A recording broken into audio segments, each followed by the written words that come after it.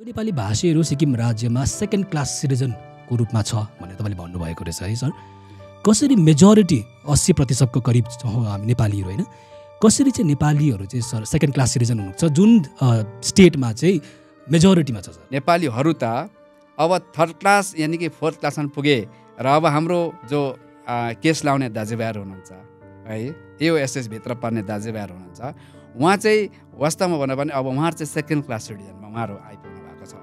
एओएसएस को अर्गनाइजेसनले 75देखि अगाडि 75भन्दा अगाडि बसोबास छ, हामी पनि सिक्किमिज हो, हामीले पनि इन्कम ट्याक्स छुट पाउनुपर्छ भन्दाखेरि उहाँहरू सिक्किमिज भइसके। अब उहाँहरू इन्कम ट्याक्स छुट पाइसके, अब बिस्तारै बिस्तारै अन्य अधिकारहरू पनि पाउने दरवाजा खुलिसकेको छ। अब रिपब्लिकनले केबी राईले जुन प्रकारको कुरा राजनीतिक मुद्दा उठाएको छ, वास्तवमा एक दिन सिक्किमको जनता यो कुरालाई सिक्किम जनताले कुरालाई फलो गर्नै पर्छ। गरेन भने सिक्किमेहरू युनाइट हुनै सक्दैन। एक दिन त्यो जनताहरूलाई जसलाई हामीले केवल सहुलियत देखाएर केवल एकदम त्यस्तो खालको मिठो मिठो कुराहरूमा लटपट्याएर जुन प्रकारले उनीहरूको भोट हत्याउँदैछु न, मुख्यमन्त्री बन्न पाउँदैछौँ, मजा आउँदैछ, त्यो चाहिँ खत्तम हुन्छ होला, हाम्रो राजनीति अन्त हुन्छ होला। त्यसले गर्दाखेरि मिस्टर केबी राईलाई हामीले के गर्नुपर्छ, उसलाई चाहिँ कम्युनल भनेर इस्टाब्लिस गरिदिनुपर्छ भनेर वास्तवमा चाहिँ हाम्रै सत्तामा भएका नेताहरूले केबी राईलाई त्यो खालको न्यारेसन क्रिएट गरिदिएका हुन्। सिक्किम बचाउँछु भन्ने कुरालाई यो उहाँहरूकोबाट यो शब्द हुनु चाहिँ यो सुहाउँदैन पनि। उहाँले सिक्किम बचाउँछ भनेर बरु नभन्नु नै बेस हो। एउटा त किनभने जसले पनि सिक्किमलाई बाँच्नै नसक्ने हिसाबले बर्बाद गरेको छ, उहाँले फेरि बचाउँछु भनेर भन्नु चाहिँ संसारमा यो एउटा उल्का भन्छ, एउटा ग्रह छ उल्का जस्तो नै हो है। यो उल्का हो, मतलब एकदम नपत्याउने कुराहरू हो। अब वास्तवमा नेपाली सिट हामी एसडिएफ पार्टीले फर्काएर ल्याउँदैनौँ भन्नुभएको। त्यसो गर्दाखेरि नेपालीको त उहाँ सख्त विरुद्धमा हुनुहुन्छ एसडिएफ पार्टी। त्यति बेला काजी भन्थ्यो, ठिकादार भन्थ्यो, उहाँहरूको जमिनमा कुल्ली काम गराउन चेन ग्याङको हिसाबमा ल्याइएको हो यो नेपालीहरूलाई भनेर त्यति बेलाको सरकार 2001मा त्यो सरकारले हाम्रो उपनामहरू हाम्रो मतलब चिनारी पहिचानहरू यसरी दिएका छन्, विश्वले पढेका छन्। मिस्टर केबी राई चाहिँ कम्युनल हो, यसले सिक्किममा जात जातमा घृणा पैदा गर्नको लागि यो काम गर्दैछ। यसले जुन शब्द गोर्खा शब्द चलाउँदैछ, यसले नेपालीलाई घृणा गर्दैछ यसले है। यो कम्युनल हो भनेर आज हामी जुन सत्य र तथ्य, जुन इतिहास अध्ययन गरेर जुन प्रमाणको साथमा हामीले सिक्किमेहरूको जुब्दै गरेको जहाज बचाउनको लागि हामी जुन प्रकारले काम गर्दैथ्यौँ, त्यसलाई तहस नहस गर्ने व्यक्ति पनि उही हो जो 25 वर्ष चलाउनु भयो। लिम्बू तामाङ समुदायले पनि 371F कै आधारमा सिट आरक्षण यदि चाहनुहुन्छ भने, टाइटल उहाँहरूले जे भन्नुहुन्छ त्यसमा उहाँले सिट आरक्षण चाहनुहुन्छ भने दिने चाहिँ रिपब्लिकन पार्टीदेखि पर्तिर अर्को पार्टी हुनै सक्दैन। भनेपछि सिक्किम रिपब्लिकन पार्टीको जुन फर्मुला छ यो 32 भित्र नै दिनु पर्ने, एकदम 32 भित्रै सकिन्छ। 40 भन्ने छ, 35 भन्ने छ। सिट बढाउने यसमा हाम्रोमा त कुनै त्यस्तो प्रोग्रामै छैन। सिट बढाएर दिन्छु भन्नेहरूले चाहिँ खिचडी पकाउँदैछु बाँसको टुप्पामा भन्नुहोस् त मात्रै हो। किनभने सिक्किमको जुन पपुलेसन छ, यो पपुलेसनको आधारमा सिट बढ्ने स्थिति छैन। किन सकेन त सिक्किम क्रान्तिकारी मोर्चा जो अहिले सत्तासीन छ? त्यही प्रपोर्सनेटमा ल्याउनै सक्नु भएन। यो 2-3 दिनमा हेर्दाखेरि दुई पार्टी आफ्नो बाटो गएको छ र भाइचुङ भुटिया अहिले जुन प्रिन्सिपल अपोजिसन छ सिक्किम डेमोक्रेटिक फ्रन्ट पार्टीमा जोइन गर्ने लगभग तय भइसकेको छ र उहाँको जुन पार्टी छ त्यो पार्टी पनि मर्ज हुन्छ होला भन्ने कुरा छ है। के सिक्किम रिपब्लिकन पार्टी पनि एसडिएफ पार्टीसँग मर्ज हुने कुरा आउँछ? किनभने एउटै मञ्चमा तपाईँहरू देखिसक्नु भएको छ।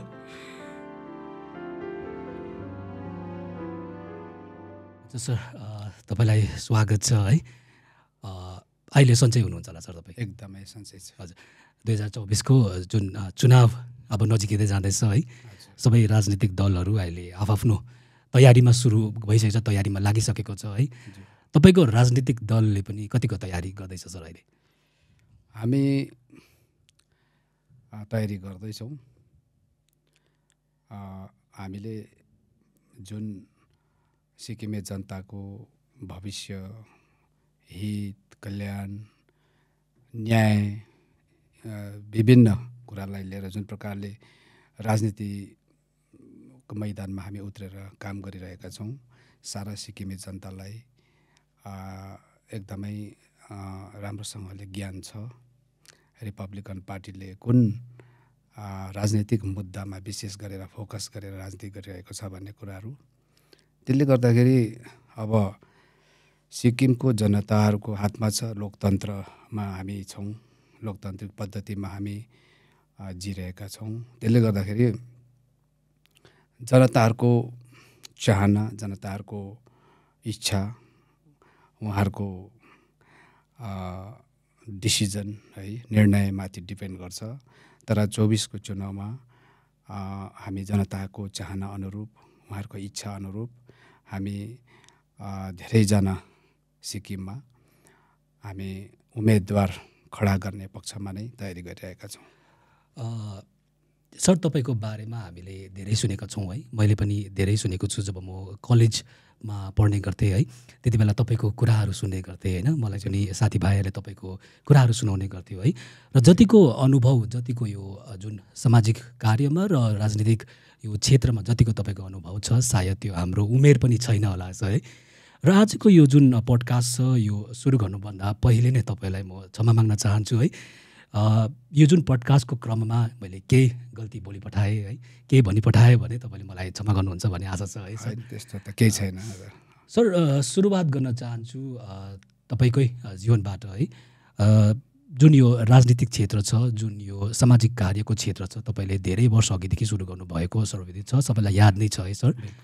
कति वर्ष जस्तो भयो सर तपाईँ यो राजनीतिक क्षेत्रमा? 20 वर्ष भयो। 20 वर्ष पुराउनु भयो। 2 दशकको तपाईँको अनुभव छ। 2 दशक चाहिँ लगभग भइसक्यो। जब सर तपाईँ यो जुन राजनीतिक क्षेत्रमा आउनुभयो है, अब सिक्किम राज्यमा भनिने गर्छ हरेक गाउँ, हरेक ठाउँमा राजनीतिक मान्छेहरू चाहिँ हुन्छै हुन्छ, आकाङ्क्षा बोकेको है, चिफ मिनिस्टर हुन्छु भन्ने सबै युवाहरूको चाहना हुन्छ भन्ने छ है सर।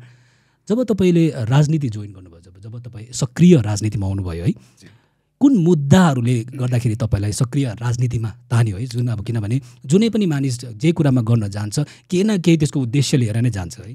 कुन कुन मुद्दाहरू, विशेष मुद्दाहरू लिएर जानुभयो सर? वास्तवमा मैले राजनीति गर्छु भनेर पहिलेबाट सोचेर मैले आफूलाई हरेक प्रकारले तयारी गरेर म राजनीतिक मैदानमा उत्रेको होइन। मसँग अथवा मैले कुनै एकजना व्यक्तिसँग भेट गरेको थिएँ, जुन व्यक्ति अहिले उहाँ हुनुहुन्न, उहाँ बितेर जानुभयो। उहाँले मलाई 1-2वटा विषय सिक्किमको जटिल अहिले अब हामीले बुझ्दाखेरि पूर्ण रूपले त्यो राजनैतिक मुद्दा थिएछ र उहाँले मलाई त्यो विषयहरू बताउनु भयो कि सिक्किममा लोकतन्त्र, प्रजातन्त्र आएको धेरै भयो, लगभग 40 इयर्स अब हुन आँट्यो है। तर सिक्किममा त्यो नामको मात्रै एउटा खोक्रो लोकतन्त्र, खोक्रो प्रजातन्त्र मात्रै छ र यो खालको प्रजातान्त्रिक, यो खालको लोकतान्त्रिक एउटा जुन परिवेश छ, जुन परिवेशभित्र लोकतन्त्र, प्रजातन्त्रको मूल सिद्धान्तहरू नै छैन। यहाँ सिक्किमे बिचमा ठुलो विभाजन छ र विशेष गरेर सिक्किमे जनताहरूले 1973 सालमा जुन प्रकारको व्यवस्था कानुन थियो, चल्थ्यो त्यति बेला, त्यो कानुन व्यवस्थाले सिक्किमेहरूलाई कानुनी रूपले, संवैधानिक रूपले, अधिकारको हिसाबमा समान रूपले एक खालको व्यवहार गरिरहेको थिएन, समानता थिएन र त्यही कानुन आज पनि निरन्तर चलिरहेको छ। हामी सिक्किमे नागरिक भएपछि सिक्किमभित्रको कुनै पनि समुदाय किन नहोस्, धार्मिक धर्मबाट किन नहोस्, जातिबाट किन नहोस्, तर सबैभन्दा पहिलो त हामी नागरिक हौँ र नागरिक बिचमा चाहिँ समानता हुनुपर्छ। हरेक कानुनमा है, अधिकारमा, हरेक कुरामा बराबर हुनुपर्छ, समान हुनुपर्छ, इक्वालिटी हुनुपर्छ। तर यहाँ इक्वालिटी छैन, जसको कारणले गर्दा तलमाथि छ अनि समाज एकदमै राजनीतिक रूपले असन्तुलित छ। त्यो असन्तुलित समाजको फाइदा चाहिँ सिक्किमदेखि बाहिरीको शक्तिले उठाउने गर्छ जहिले पनि। अनि त्यही 73 भयो, 75 भयो। सिक्किमको अस्तित्व त्यसै हामीले गुमाउनु परेको होइन। सिक्किममा त्यो व्यवस्था छ। जस्तै उदाहरणको निम्ति सिक्किममा पोलिटिकल राइट्स सबभन्दा ठुलो अधिकार राजनीतिक अधिकार। यो राजनीतिक अधिकार कसरी हामीले इन्जोय गर्ने, कुन रूपमा इन्जोय गर्ने, त्यसको पर्सेन्टेज, त्यसको हिसाब किताब कसरी बुझ्ने भन्ने विषयमा मलाई उहाँले भन्नुभयो कि जस्तै सिक्किम विधानसभाको सिटहरू छ। यो सिक्किम विधानसभाको सिट चाहिँ आरक्षण गर्ने यसको विधान, यसको विधि, यसको फर्मुला कस्तो हुनुपर्छ लोकतन्त्रमा भन्दाखेरि त्यो चाहिँ विभिन्न कम्युनिटी छ, विभिन्न जनसमुदाय छ, विभिन्न जातिबाट बिलोङ गर्छ। उहाँहरूको यदि जातिकै नाममा आरक्षण गर्दैछ या त सेड्युल कास्ट, सेड्युल ट्राइब या त कुनै त्यस्तो वर्गको नाममा आरक्षण हुँदैछ भने उहाँहरूको चाहिँ जनसङ्ख्याको आधारमा हुनुपर्छ। लोकतन्त्र र प्रजातन्त्रको मूल सिद्धान्त भनेको त्यो हो। र अनि यो चाहिँ ल अफ मतलब प्रिन्सिपल अफ नेचरल जस्टिस पनि भनिन्छ। विश्व समुदायले मन पराउने जुन इक्वालिटी भन्ने चिज छ, जहाँ थिएन त्यहाँनिर ठुल्ठुलो क्रान्ति भएर पनि इक्वालिटी आयो। जस्तै साउथ अफ्रिकामा इक्वालिटी थिएन, रङ्गभेद थियो, जसलाई एपार्थाइड भन्छौँ। अनि त्यसको लागि नेल्सन मण्डेलाले राम्रोसँगले स्ट्रगल गरेर कुनै जात या रङको कारणले कानुनमा बेसी कम्ती, अधिकारमा बेसी कम्ती हुनु हुँदैन। यो नेचरको विरुद्ध हुन्छ। यो ल अफ नेचरको विरुद्ध हुन्छ भनेर उहाँले थाल्दा, यो स्ट्रगल थाल्दा विश्वले यो कुरा मन पराए। र त्यसै कारणले गर्दा सिक्किममा चाहिँ यो इक्वालिटी छैन पोलिटिकल राइट्समा अनि रिजर्भेसनमा, जसको नतिजा सिक्किमको एक समुदाय र अर्को समुदाय बिचमा जहिले पनि शङ्का, उपशङ्का, डर, भय उत्पन्न हुन्छ। सिक्किमे युनाइट हुनै सक्दैन। इक्वालिटी बिनाको युनिटी त्यो एकदमै अधुरो हुन्छ है। त्यसले गर्दाखेरि सबैभन्दाखेरि हामीले पोलिटिकल राइट्सको प्रोटेक्सन सँगसँगै हाम्रो इक्वालिटी पनि त्यहाँ हुनुपर्छ, प्रपोर्सनेट भन्ने चिज हुनुपर्छ भनेर उहाँले भन्नुभएको थियो। त्यस्तै प्रकारले अरू कुरामा पनि इक्वालिटी छैन, जो चाहिँ पहिला लामो सामन्ती राजतन्त्रमा सिक्किमे जनताले भोगेर आएको थियो। मलाई त्यो कुराले अत्यन्तै मेरो भित्र एउटा आत्मा जागृत भएर आयो। राजनीति गर्ने त त्यस्तो बेला मैले राजनीति गर्छु भनेर आएको थिइनँ, तर विषय चाहिँ मैले बुझेपछि यो मेरो कर्तव्य हो। मैले यसलाई कर्तव्यको हिसाबमा गर्नुपर्छ, न कि मुख्यमन्त्री हुने सपना, न मन्त्री हुने सपना, न कुनै मन्त्री मुख्यमन्त्री भएर आफ्नो स्वार्थपूर्ति गर्ने सपना, त्यस्तो केही पनि थिएन। र आज पनि हामी यो कुरालाई लिएर मैदानमा सङ्घर्षरत छौँ। हजुर, तपाईँले भनिहाल्नुभयो सर, जुन सिक्किम राज्यको जुन व्यवस्था छ है, पहिलेको व्यवस्था र अहिलेको व्यवस्थामा पनि डिस्प्यारिटी छ होइन, इक्वालिटी छैन भनेर भन्नुभयो है। र तपाईँले अघि मैले बताएअनुसार हामीले पनि तपाईँको बारेमा है कलेजेसहरूमा सुन्ने गर्थ्यौँ है। त्यहाँनिर कतिखेप हामीले यो पनि सुन्ने गर्थ्यौँ कि तपाईँ एक जातिवादी नेता हुनुहुन्छ भनेर होइन। तपाईँमाथि यो बारम्बार आरोप लागिरहन्थ्यो कि तपाईँ जातिवादी नेता हुनुहुन्छ कि एउटा समुदायलाई मात्र टार्गेट गरेर तपाईँले राजनीति गर्नुहुन्छ है, अर्को जातिको जुन अगेन्स्टमा गएर तपाईँ बोल्नुहुन्छ भन्ने तपाईँको आरोप बारम्बार लागिरहन्छ है। तपाईँलाई एन्टी बिएलसम्म भनिन्थ्यो है। यसमा तपाईँले कसरी चिन्तन गर्नुभएको छ? जसले न्याय, कानुन व्यवस्था लोकतन्त्रमा होस् चाहे कुनै पनि तन्त्रमा होस् कस्तो हुनुपर्छ, सबलाई बराबर न्याय भन्ने चिज कसरी हुन्छ, कसरी हुनुपर्छ भनेर यसको सिद्धान्त जसले बुझेको छ, चाहे ऊ लेप्चा होस्, चाहे ऊ भुटिया होस्, चाहे ऊ नेपाली होस्, चाहे ऊ मारवाडी होस्, चाहे ऊ बिहारी कोही पनि होस्, उहाँहरू जस्तो विद्वान व्यक्तिहरूले, उहाँहरू जस्तो संवेदनशील व्यक्तिहरूले, उहाँहरू जस्तो सचेत व्यक्तिहरूले कदाचित पनि केबी राईलाई कम्युनल भनेर भन्न उहाँहरूको आत्माले दिँदैन। अनि अहिलेसम्म उहाँहरूले भन्नु पनि भएको छैन। जस्तै एन्टी बिएल मुभमेन्टको कुराहरू गर्छ।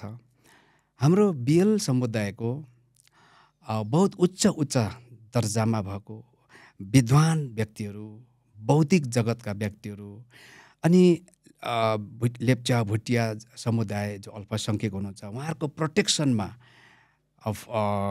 स्थापित भएको सङ्गठनहरूको कन्भेनरहरूले पनि कुनै पनि दिन आधिकारिक रूपमा अफिसियली चाहे कुनै मञ्चबाट होस् या कुनै व्यक्तिगत तौरमा होस् केबी राई वास्तवमा कम्युनल हो भनेर अनि एउटा माइनोरिटी एउटा कम्युनिटीको एगेन्स्टमा छ भनेर अहिलेसम्म कतै पनि कुनै कमेन्ट्समा पनि या त कुनै प्रकारले उहाँले स्टेटमेन्टमा पनि उहाँहरूले भन्नुभएको छैन।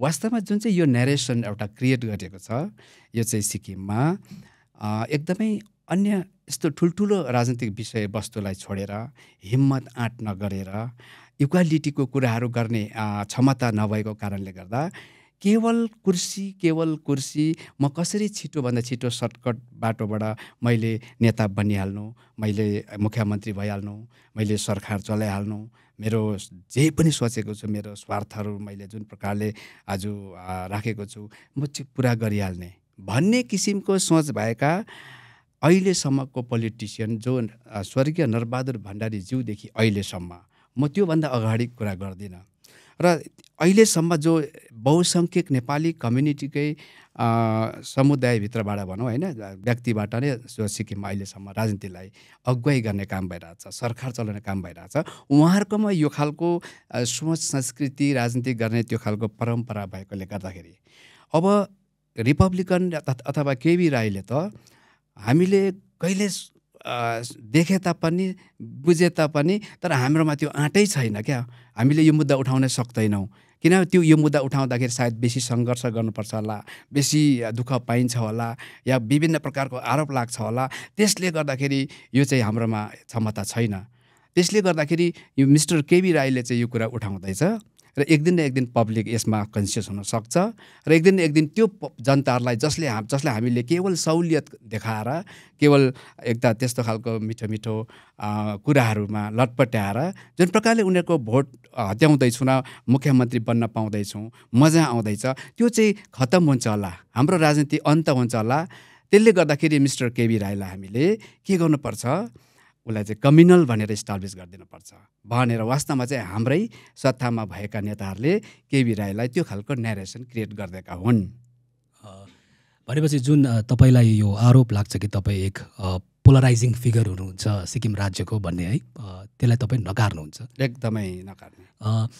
जुन विषयवस्तुहरू जुन मुद्दाहरू लिएर तपाईँ राजनीतिमा हुनुभयो है, तपाईँले भनिहाल्नुभयो तपाईँको 2 दशकको यसमा अनुभव पनि भइसकेको छ, यसमा तपाईँ सक्रिय राजनीतिमा हुनुहुन्छ है, विभिन्न मुद्दाहरूमा तपाईँ मुखर पनि बनिरहनुहुन्छ है। कतिको तपाईँले आफ्नो मुद्दाहरूलाई है समाधान गर्न र त्यसपट्टि हुन्छ नि समाधानपट्टि जानमा सक्सेसफुल भयो या तपाईँ त्यहाँसम्म अलिकति 2-3 पाइला भए पनि अगाडि पुगे जस्तो लाग्छ सर तपाईँलाई? हामी निरन्तर हाम्रो पाइला अगाडि बढिरहेकै महसुस भइरहेको छ। अधिकार भन्ने चिज, इतिहास भन्ने चिज, चिनारी भन्ने कुराहरू है, यी भन्ने कुराहरू जस्तै कानुन व्यवस्था भन्ने कुराहरू, राजनीतिक अधिकार भन्ने कुराहरू, एउटा नागरिकको पूर्ण अधिकार भन्ने कुराहरू चाहिँ यसलाई जान्नको लागि, यसलाई बुझ्नको लागि, यसको गहिराइमा पुग्नको लागि निश्चित रूपमा केही समय त लाग्छ। त्यसले गर्दाखेरि जब समाजले त्यो पूर्ण रूपले बुझिसक्छ, उनीहरूलाई केही कन्फ्युजन होला, उनीहरूलाई केही भ्रम होला, केही उहाँहरूले हामीलाई हाम्रो अभियानलाई बुझ्ने उहाँहरूको जुन एउटा शैली छ त्यसमा कहीँ न कहीँ केही खोट होला, समस्या होला। त हामी निरन्तर हामी प्रस्तुत गर्दै जान्छौँ हाम्रो अध्ययनहरू, हाम्रो चिन्तनहरू। यहाँहरूले बुझ्दै त्यो कुराको समाधान हुँदै जान्छ र अहिलेसम्म 20 वर्षको हाम्रो यो जुन यात्रामा जति बेला 20 वर्ष अगाडि जुन प्रकारको सिक्किममा हाम्रो जनताहरूको सोच थियो, राजनीतिमाथि बुझाइ थियो, कानुन व्यवस्था जस्तै 371 एफ जस्तो कुराहरू भयो, हाम्रो हिस्टोरिकल ब्याकग्राउन्डहरू भयो, हाम्रो चिनारीको कुराहरू भयो अनि इक्वालिटीको कुराहरू भयो, यो कुरामा धेरैभन्दा धेरै कन्सियस भएर गइरहेको महसुस भइरहेको छ। त्यसकारण हामी हरेक दिन, हरेक समय, हरेक पल हामी अगाडि नै बढिरहेको महसुस हुन्छ हामीहरूलाई। 20 वर्षको आफ्नो तपाईँको अनुभवमा तपाईँले यसलाई अघि लाँदै जानुहुन्छ, तपाईँले भन्नुभयो है। मैले तपाईँलाई यो कुरा किन राखेँ भन्दा जुन अगाडि भण्डारी साहबको सरकार थियो, त्यसपछि चामलिङ साहबको सरकार भएर अहिले गोले साहबको सरकार छ है, र यी तीन सरकारमा जुन मुद्दाहरूमा या जुन कुराहरूले सिक्किम राज्यलाई भारतको अभिन्न अङ्ग बनायो र त्यहाँनिर सिक्किम राज्यलाई भारतको संविधानमा केही स्पेसल प्रोभिजन्सहरू पनि दियो है। तर यी विगतको वर्षहरूमा विशेष गरी त राजनीतिक दलहरू जो विपक्षीमा छन् है र विभिन्न सङ्घ संस्थाहरूले यतिका वर्षहरूमा यो सबै जुन अधिकारहरू छ, विशेष अधिकारहरू छ, विभिन्न कुराहरू छ जुन संविधानले ग्यारेन्टी गरेको छ सिक्किमेलाई है, यो तरलीकरण हुँदै गएर अहिले त छैन नै, कागजी रूपमा मात्रै छ भन्ने छ है। तर फेरि तपाईँ भन्नुहुन्छ कि हामी अलिकति भए पनि सक्सेसफुल हुँदैछौँ, मान्छेलाई जागरुक गराउँदैछौँ ताकि भोलिको दिनमा यो हुन्छ हाम्रो जुन मुद्दाहरू लिएर अघि बढेको छौँ भने यो मुद्दाहरू त्यसै कुरामा आउने गर्छ है। सर यसलाई के भन्न चाहनुहुन्छ? हाम्रो मुद्दाहरू पूर्ण रूपले सिक्किमेको सुरक्षा, सिक्किमेहरूको राजनीतिक अस्तित्वको सुरक्षा, सिक्किमेहरूले पाएको विशेष अधिकारहरूको निरन्तरता, जसलाई आर्टिकल 371F ले रक्षा गरिरहेको छ भन्ने कुरा हो। अब एकापट्टि यो कुराहरू त तरलीकरण हुँदै गएको छ, एउटा कागजको टुक्रा जस्तो मात्रै रहेको छ, त्यसको के अरे स्पिरिट भनौँ है, व्यावहारिक रूपमा त्यो आफ्नो जुन स्तरमा जुन प्रकारको त्यसको आफ्नो के अरे जुन के भनौँ यसको सिद्धान्त छ भनौँ, यसको गरिमा छ भनौँ, यो चिज चाहिँ लगभग अब खतम भइसकेको छ भन्ने कुरा छ। यो कुरा सही हो, साँचो हो। तर जबसम्म 371F धारा 6 सिक्किममा रहिरहन्छ तबसम्म ती जो तरलीकरण भएर गयो हामी त्यसलाई फेरि जस्ताको जस्तै दुरुस्त गर्न सक्छौँ। त्यो 371F ले दिन्छ। त्यसलाई दुरुस्त गर्ने राजनीतिक इच्छा शक्ति, हिम्मत चाहिँ चाहिन्छ है। अनि यो चाहिँ अब केन्द्रसँग बसेर जब राज्यको विभिन्न प्रकारको विकासको कुरा आउँछ त्यति बेला चाहिँ हामीले त्यो सिक्किमको त्यो 371F को जुन स्याङ्क्टिटी छ, यसको गरिमा छ, यसको उद्देश्य छ, लक्ष्य छ, यसलाई भुलेर हामीले कुनै त्यस्तो डिल गर्नु भएन, सम्झौता गर्नु भएन। केवल विकासकै निम्ति, केवल पैसाकै निम्ति मात्रै त्यो हद तक गिरेर हामी केन्द्रको अगाडि हामी चाहिँ लम्पसार चाहिँ हुनु भएन। र यो जुन 371F को जुन चाहिँ गरिमा छ यसलाई जस्ताको जस्तै यसलाई हामी गर्ने हिसाबले त्यो लक्ष्य लिएर पनि हामी सिक्किमलाई अरू राज्यहरूभन्दा एकदमै राम्रो विकसित राज्यको रूपमा हामी केन्द्रसँग बसेर हामी यसलाई त्यस्तो बनाउन सक्छौँ। किनभने 371F त्यसै प्राप्त भएको होइन हामीलाई। यो देशले एक दिन 1975 भन्दा अगाडि देश थियो, यो देशले आफ्नो अस्तित्व दिएर पाएको 371F धारा छ। हेर्नुहोस्, त्यसले गर्दाखेरि यदि 371F भित्र सुरक्षित जति पनि प्रोभिजनहरूलाई तरलीकरण गर्दैछ भने केन्द्र सरकारले, भारत सरकारले कहिले पनि गरेको छैन। यो यहाँ जो सत्तामा बसेको जो जनताहरूलाई एकापट्टिबाट 371F एकदम छ हाम्रो, यसलाई अझै बढी प्रोटेक्सन हामी गर्छौँ भनेर जुन भन्नुहुन्छ, तर व्यावहारिक रूपमा चाहिँ यसभित्र भएको जति पनि सिक्किमेको सुरक्षाको कवचहरू, प्रोभिजनहरू, विशेष अधिकारहरू सबै डाइल्युट गर्ने काम गरिरहेको छ। उदाहरणको लागि धेरैवटा सिक्किमको ओल्ड लजहरू मतलब हटाइसक्यो होइन। जस्तै Sikkim registration of company act है हट्यो, सिक्किम फरेस्ट एक्ट सक्यो, सिक्किम यो के अरे इन्कम ट्याक्स म्यानुअल है एक्ट पनि हट्यो। त्यस्तै प्रकारले थुप्रै एक्टहरू हटिसकेको छ। त्यो सबैभन्दा पनि ठुलो कुरा नेपाली सिट आरक्षण जुन हुने जुन प्रोभिजन थियो त्यो हटाइयो 79 मा। त्यो सबैभन्दा बेसी 371F लाई कमजोर बनाउन भनेको चाहिँ नेपालीको सिट हट्नु हो।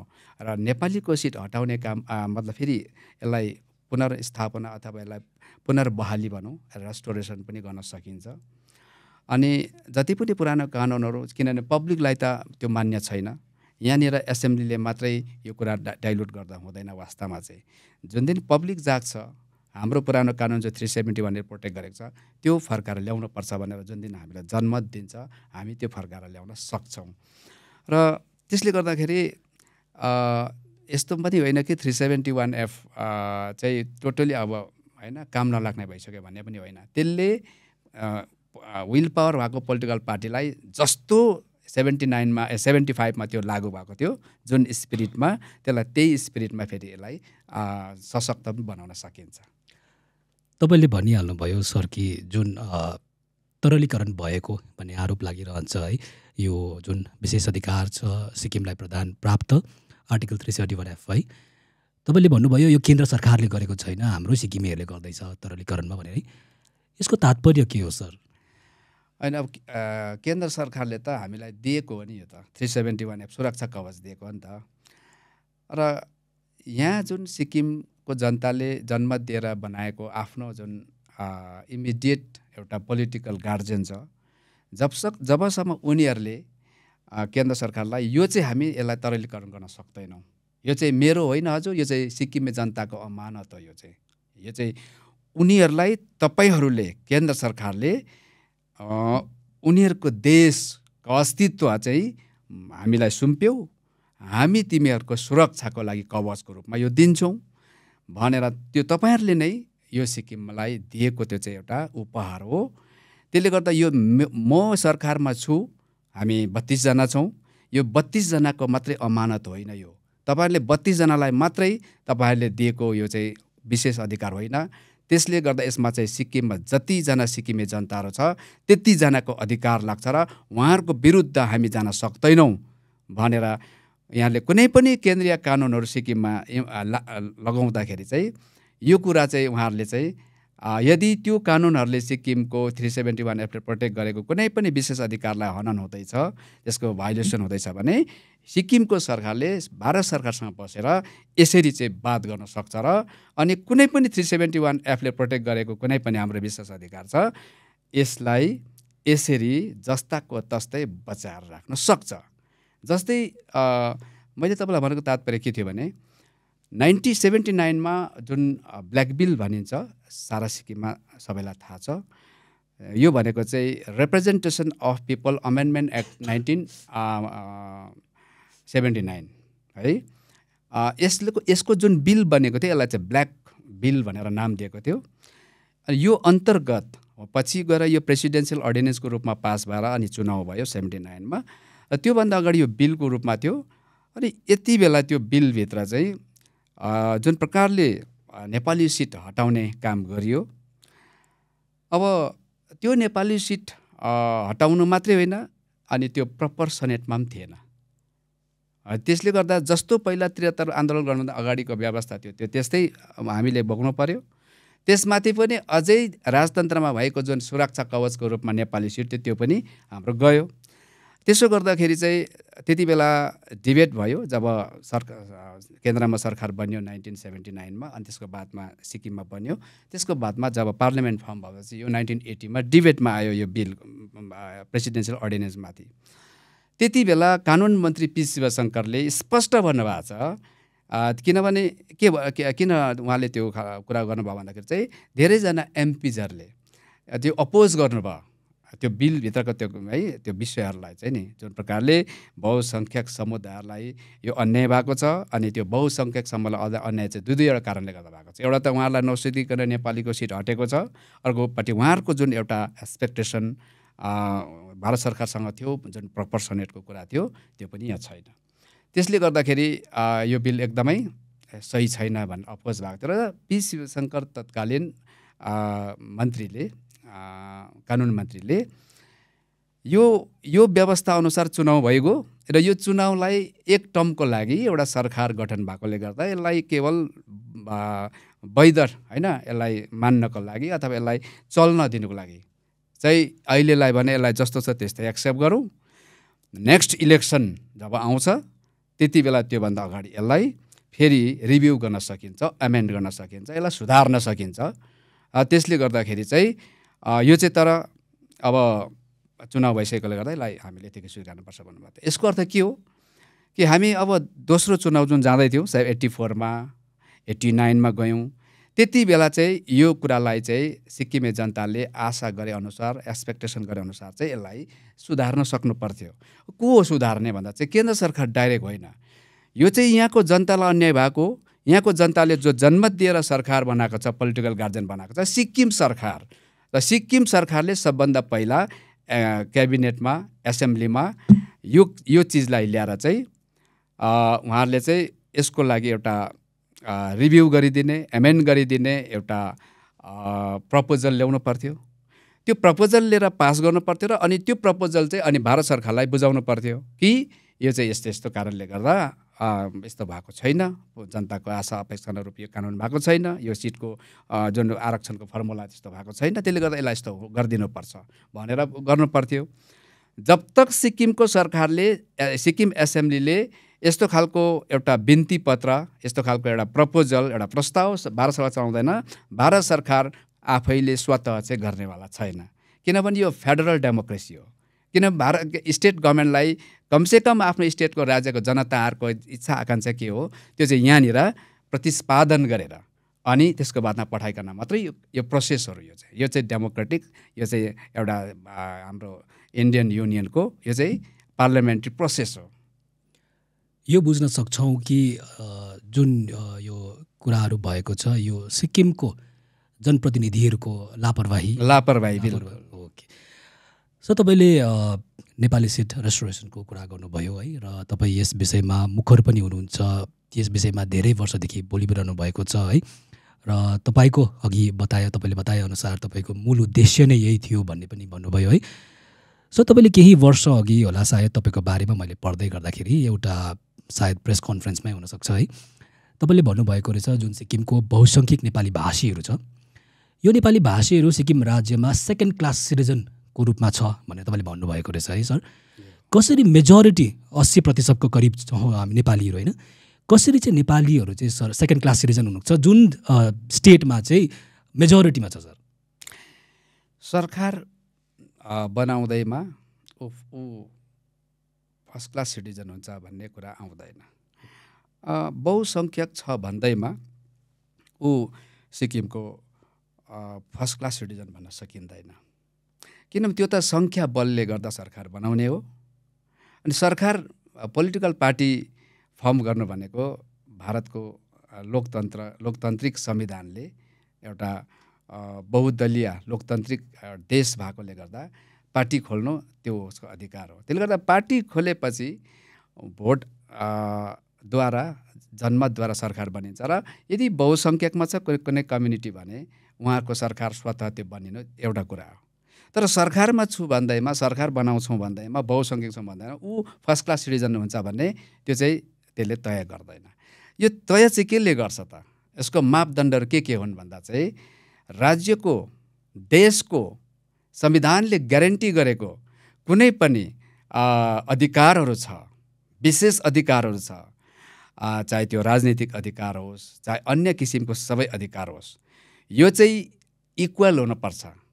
यदि छैन भने जुन कम्युनिटीलाई चाहिँ आफ्नो सङ्ख्याभन्दा धेरै कम्ती छ, आधा नै कम्ती छ भने, या त 1% 2%देखि लगेर कुनै पनि पर्सेन्टेजमा कमी छ भने, जब उसलाई त्यो विशेष अधिकार कमी हुन्छ त्यसमा पनि कुन चाहिँ भन्दाखेरि राजनैतिक अधिकार चाहिँ जब उसलाई केही पर्सेन्टेजमा कम्ती हुन्छ, त्यो चाहिँ संविधानको कुनै धारामा या कानुनमा यस्तो चाहिँ सेकेन्ड क्लास हुन्छ भनेर चाहिँ त्यो चाहिँ त्यसरी प्रत्यक्ष चाहिँ लेखिँदैन। तर जब अधिकार कम्ती हुन्छ त्यो स्वतः हामीले बुझ्नुपर्छ कि यो चाहिँ दुई प्रकारको नागरिक हुन्छ, जसलाई चाहिँ आफ्नो पाउने भन्दा है पाउनु पर्ने भन्दा ज्यादा हुन्छ ऊ स्वतः फर्स्ट क्लास सिटिजन हुन्छ। जसलाई पाउनु पर्ने भन्दा कमी हुन्छ है, कुनै पनि मैले भनिहालेँ अधिकार, पोलिटिकल राइट्स त मैले एउटा उदाहरण दिएको, थुप्रै अधिकारहरू हुन्छ, त्यो अधिकारमा पनि उस जब कमी हुन्छ ऊ सेकेन्ड क्लास सिटिजन नै हुन्छ। यो चाहिँ हामी तपाईँले स्वतः बुझ्नुपर्ने कुराहरू हो। यो अफिसियली डिक्लेयर गरेर तिमीहरू सेकेन्ड क्लास भन्दैन, तर यो चाहिँ हामी स्वतः बुझ्ने कुराहरू हो। यो चाहिँ ठुल्ठुलो पोलिटिसियनहरू, ल कानुनविदहरू होइन, संविधानविदहरू अनि कूटनैतिक तपाईँको रूपले एक्सपर्टहरू है, अनि कन्सियस मानिसहरू, उनीहरूलाई चाहिँ यो चाहिँ तपाईँको छुट्याउने कुराहरू हो यो चाहिँ। किनभने कहीँ पनि हेर्नुहोस्, कतै पनि हेर्नुहोस्, यदि कुनै पनि भाग लाउँदा, विशेष कुराहरूको भाग लाउँदा कसैलाई कम्ती र कसैलाई बेसी दिँदैछ भने बेसी दिनेमा बेसी नै पावर हुन्छ, कम्ती पाउनेमा कम्ती नै हुन्छ, र कम्ती र बेसी चाहिँ त्यहाँदेखि असन्तुलित हुन्छ, र जहिले पनि बेसी हुनेले नै कम्ती हुनेलाई चाहिँ तपाईँको शोषण अथवा गर्न सक्छ या दबाउन सक्छ। त्यो खालको एउटा वर्ग क्रिएट हुन्छ। त्यसो भएपछि त्यो तल्लो वर्ग र माथिल्लो वर्ग भइगयो। त्यस हिसाबले पनि तपाईँ फर्स्ट क्लास सेकेन्ड क्लास भन्न सक्नुहुन्छ। के तपाईँ अझै पनि मान्नुहुन्छ आजको दिनमा पनि नेपाली बहुसङ्ख्यकहरू सिक्किम राज्यमा सेकेन्ड क्लासमै छ? एकदम सेकेन्ड क्लास मात्रै होइन, अब क्लासको कुरा गरेपछि थर्ड क्लास पनि हुन्छ, फोर्थ क्लास पनि हुन्छ। अब त नेपालीहरू जस्तै हाम्रो AOSS सङ्गठनले, एउटा अर्गनाइजेसनले इन्कम ट्याक्स इस्युलाई लिएर जुन मुद्दा लाउनु भएको थियो सुप्रिम कोर्टमा, यसको फैसला 10 वर्ष बादमा भयो। जस्तै 2023 को जनवरी 13 तारिक आयो। यसमा हरेक फैसलाको विभिन्न धेरैवटा पेजमा सिक्किममा बसोबास गर्ने नेपालीहरू, यसमा कुनै छुट्याइएन, मुख्यमन्त्रीदेखि लगेर होइन कुनै लेभलको सबै नेपालीहरूलाई विदेशी भनेरै त्यहाँ स्पष्ट गरिएको छ, उल्लेख गरिएको छ। अब त्यसको अर्थ के हुन्छ? जसले मुद्दा लाउनु भयो उहाँहरूलाई त त्यसो भनेको छैन है, अनि अरूलाई त त्यसो भनेको छैन, त्यो स्ट्याटस दिएको छैन भनेपछि अब अधिकारमा ठगिएर, अधिकारमा शोषित भएर, डिप्राइभ भएर, कम्ती भएर त नागरिकको हैसियतमा त ऊ सेकेन्ड क्लास थिँदै थियो भने अब त उसलाई के पनि भयो, विदेशी भनेर पनि उल्लेख भयो। अब त्यो पनि एकपल्ट मात्रै होइन, 1979 को ब्ल्याक बिलको अगेन्स्टमा जुन आरसी पौडेलले केस गर्नुभयो त्यसमा पनि सिक्किमको सरकारबाट, सिक्किमको विद्वानहरूको तर्फबाट जुन प्रकारको एफिडेभिट गयो, सिक्किमी नेपालीहरू चाहिँ यहाँको खास खाँटी रैथाने होइन, यहाँको इन्डिजिनियस होइन, यहाँको ओरिजिनल होइन, यिनीहरूलाई यहाँ काम गर्न ल्याइएको मानिसहरू हो, यिनीहरू इन्फ्लक्स हो, यिनीहरू इमिग्रेन्ट हो, फरेनर्स हो भन्ने खालको जुन प्रकारको एफिडेभिट गयो, यो एफिडेभिट गएपछि त्यसकै आधारमा सुप्रिम कोर्टले त्यति बेला पनि लेटर इमिग्रेन्ट फ्रम नेपाल भनेरै दिएको छ, र यसपालि त क्लियर कटमा लेखेको छ फरेनर्स भनेर लेखेको छ। र यसो भएपछि के हुन्छ? कुनै पनि इमिग्रेन्ट, इन्फ्लक्स, फरेनर्स भनेर जुन प्रकारले अफिसियली, लिगल्ली, पोलिटिकली उनलाई यसरी तपाईँको आफ्नो पहिचान दिन्छ, उनले भारतको नागरिकले या सिक्किमको 371F ले प्रोटेक्ट गरेको नागरिकले जुन लेभलमा है अथवा अधिकार बेसी भएका नागरिक जुन स्तरमा उनले अधिकारको इन्जोय गर्न पाउँछ, त्यो चाहिँ अब इन्फ्लक्सले, फरेनर्सले, इमिग्रेन्टले त्यो पाउन सक्दैन, त्यो पाउन सक्दैन। त्यसले गर्दा अब त सेकेन्ड क्लास मात्रै होइन, सिक्किमिज नेपालीहरूलाई त, नेपालीहरू त अब थर्ड क्लास यानि कि फोर्थ क्लासमा पुगे। र अब हाम्रो जो केस लाउने दाजुभाइहरू हुनुहुन्छ है, AOSS भित्र पर्ने दाजुभाइहरू हुनुहुन्छ, उहाँ चाहिँ वास्तवमा भन्यो भने अब उहाँहरू चाहिँ सेकेन्ड क्लास सिटिजनमा उहाँहरू आइपुग्नु भएको छ अब है। सर, हाम्रो बहुसङ्ख्यक नेपाली भाषी सिक्किम राज्यमा हुँदाहुँदै, नेपाली भाषीहरूकै मुख्यमन्त्री घरिघरि हुँदाहुँदै पनि किन नेपालीहरूलाई चाहिँ फर्स्ट क्लास सिटिजनको दर्जा दिन सकिएन?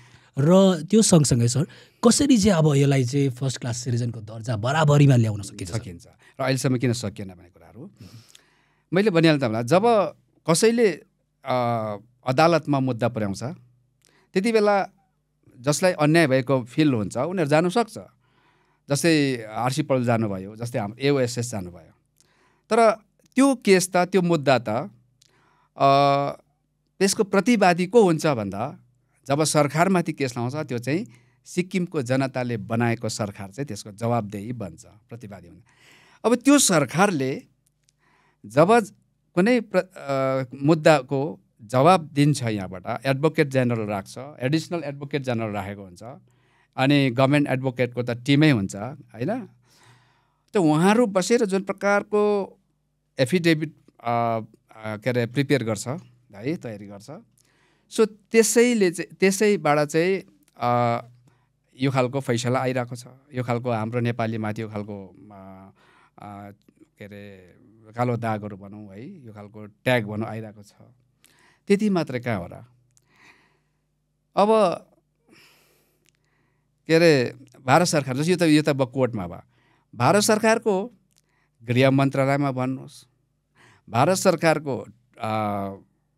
जनजाति मन्त्रालयमा भन्नुहोस्, अनि यो ORGI भन्छ, office of the registrar general of India भन्छ, र यो विभिन्न तपाईँको जहाँ कानुन मन्त्रालय भन्छ, यो प्रमुख मन्त्रालयहरू जहाँ कानुन खेलाइन्छ है, जहाँ मानिसहरूलाई जनताहरूलाई कुनै प्रकारको स्ट्याटस दिइन्छ, त्यस्तो मन्त्रालयमा चाहिँ यहाँको सरकारले वकालती गर्दा यो सिक्किमे नेपालीहरू चाहिँ यसको ऐतिहासिक पक्षहरू यस्तो छ।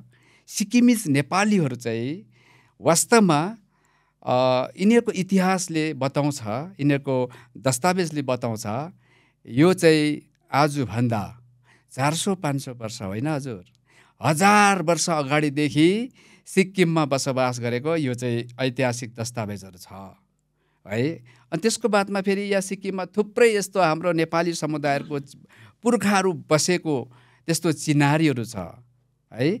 त्यसलाई चाहिँ जस्तै म अहिले सबै कुरा भनिरहदिनँ, टाइम लाग्छ। गढी भन्छ, मगरजोङ भन्छ, विभिन्न यस्तो कुरा छ। यसलाई एक्सकाभेसन, यसलाई एक्सप्लोरेसन भन्छ है, गरेर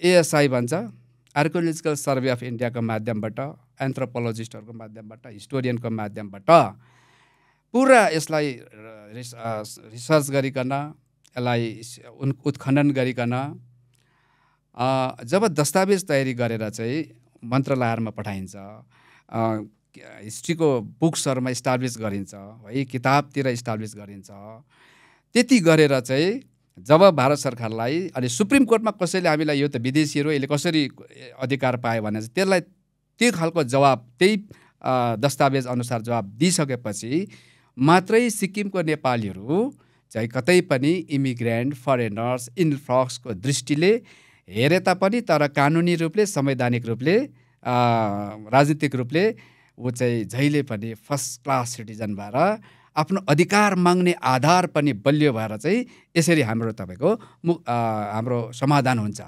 र यो चाहिँ अहिलेसम्मको राजनीतिज्ञहरूले, चाहे भर्खरै बनाउँदै गरेको पार्टी होस्, चाहे अगाडि बनाएर सत्तामा रहेको पार्टी होस्, उहाँहरू कसैले पनि यो दिशापट्टि राजनीति गर्ने कहिले पनि सोच बनाउनु भएन वास्तवमा चाहिँ। अब जस्तै ट्राइबलको कुरा आउँछ, 12 छुटेको उपजातिहरू सिक्किममा नेपाली समुदायमा पर्नेछ, उहाँहरूको लागि कहिले विभिन्न प्रकारको कमिसन गठन गरे भन्छ, तर ट्राइबल पाउनुको लागि जुन चाहिँ पहिलो जुन गेट छ, जुन चाहिँ क्राइटेरिया छ, इन्डिकेसन अफ प्रिमिटिभ ट्रेड्स भन्छ, यहाँको आदिवासी हुनुको उसकोमा त्यो खालको संस्कृति लक्षणहरू हुनुपर्छ भन्छ। जब सुप्रिम कोर्टले, जब हिस्ट्रीले, जब विभिन्न दस्तावेजले, जब मिनिस्ट्रीले नेपालीहरू चाहिँ इन्फ्लक्स हो, इमिग्रेन्ट भनेपछि त त्यो पहिलो गेटमै अड्किगयो नि होइन।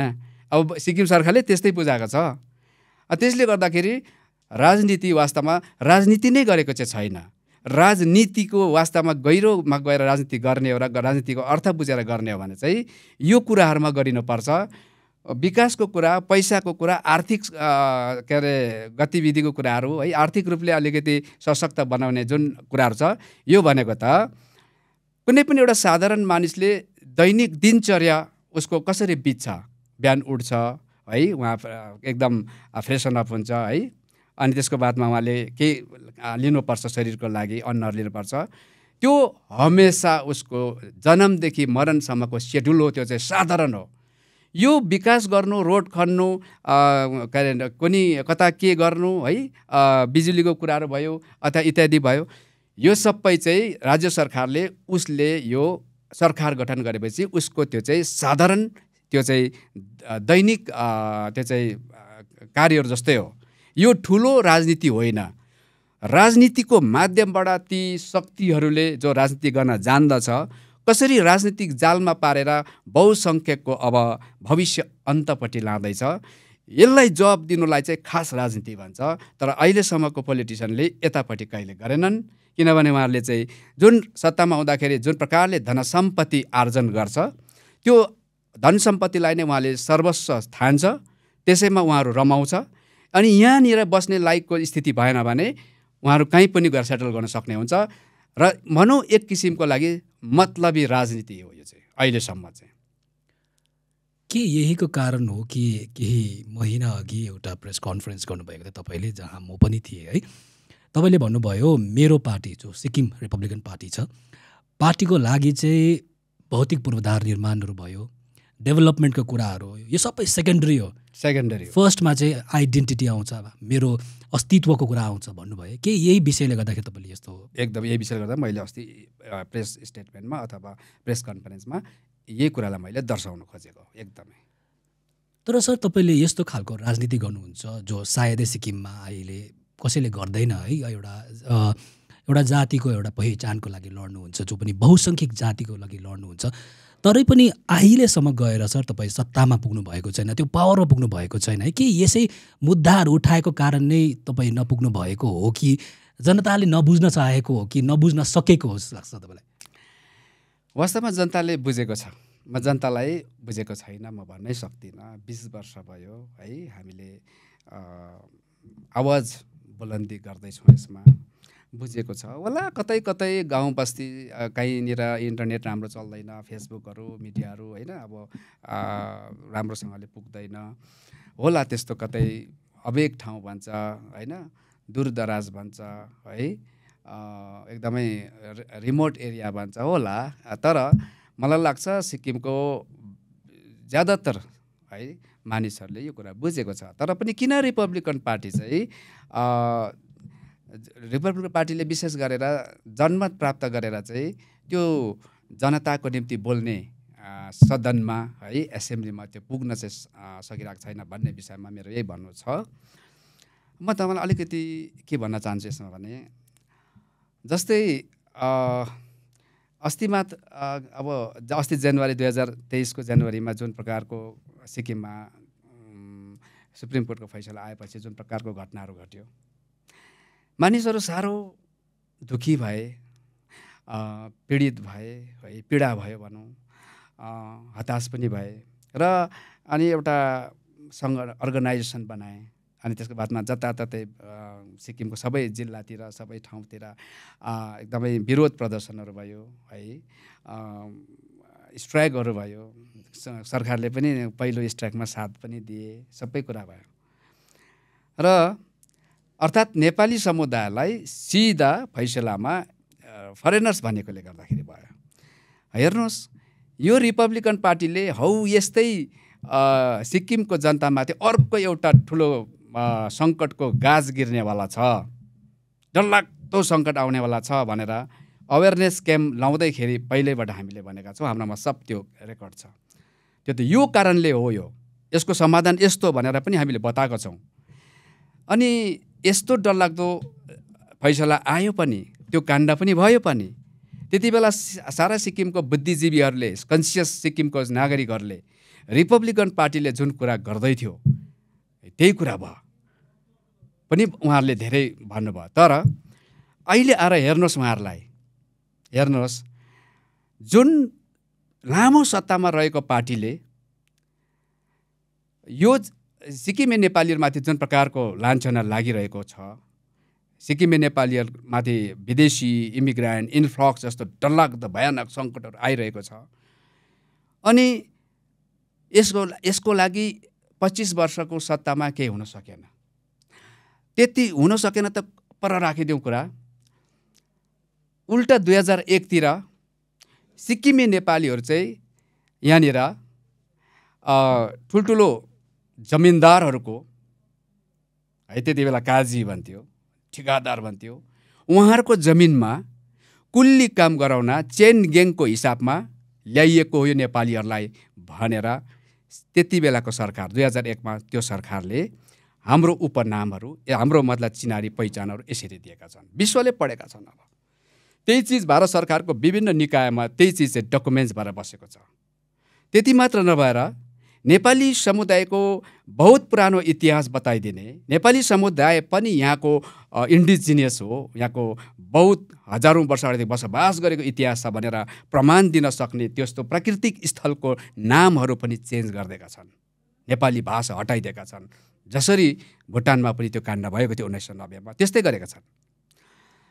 अनि त्यसको बादमा हामी 20 वर्ष सङ्घर्ष गर्ने हाम्रो पार्टीलाई, विशेष मलाई, त्यति बेलाकै सरकारले 2017-18 यो मिस्टर केबी राई चाहिँ कम्युनल हो, यसले सिक्किममा जात जातमा घृणा पैदा गर्नको लागि यो काम गर्दैछ, यसले जुन शब्द गोर्खा शब्द चलाउँदैछ, यसले नेपालीलाई घृणा गर्दैछ, यसले है यो कम्युनल हो भनेर आज हामी जुन सत्य र तथ्य, जुन इतिहास अध्ययन गरेर, जुन प्रमाणको साथमा हामीले सिक्किमेहरूको जुब्दै गरेको जहाज बचाउनको लागि हामी जुन प्रकारले काम गर्दैथ्यौँ, त्यसलाई तहस नहस गर्ने व्यक्ति पनि उही हो जो 25 वर्ष चलाउनु भयो है।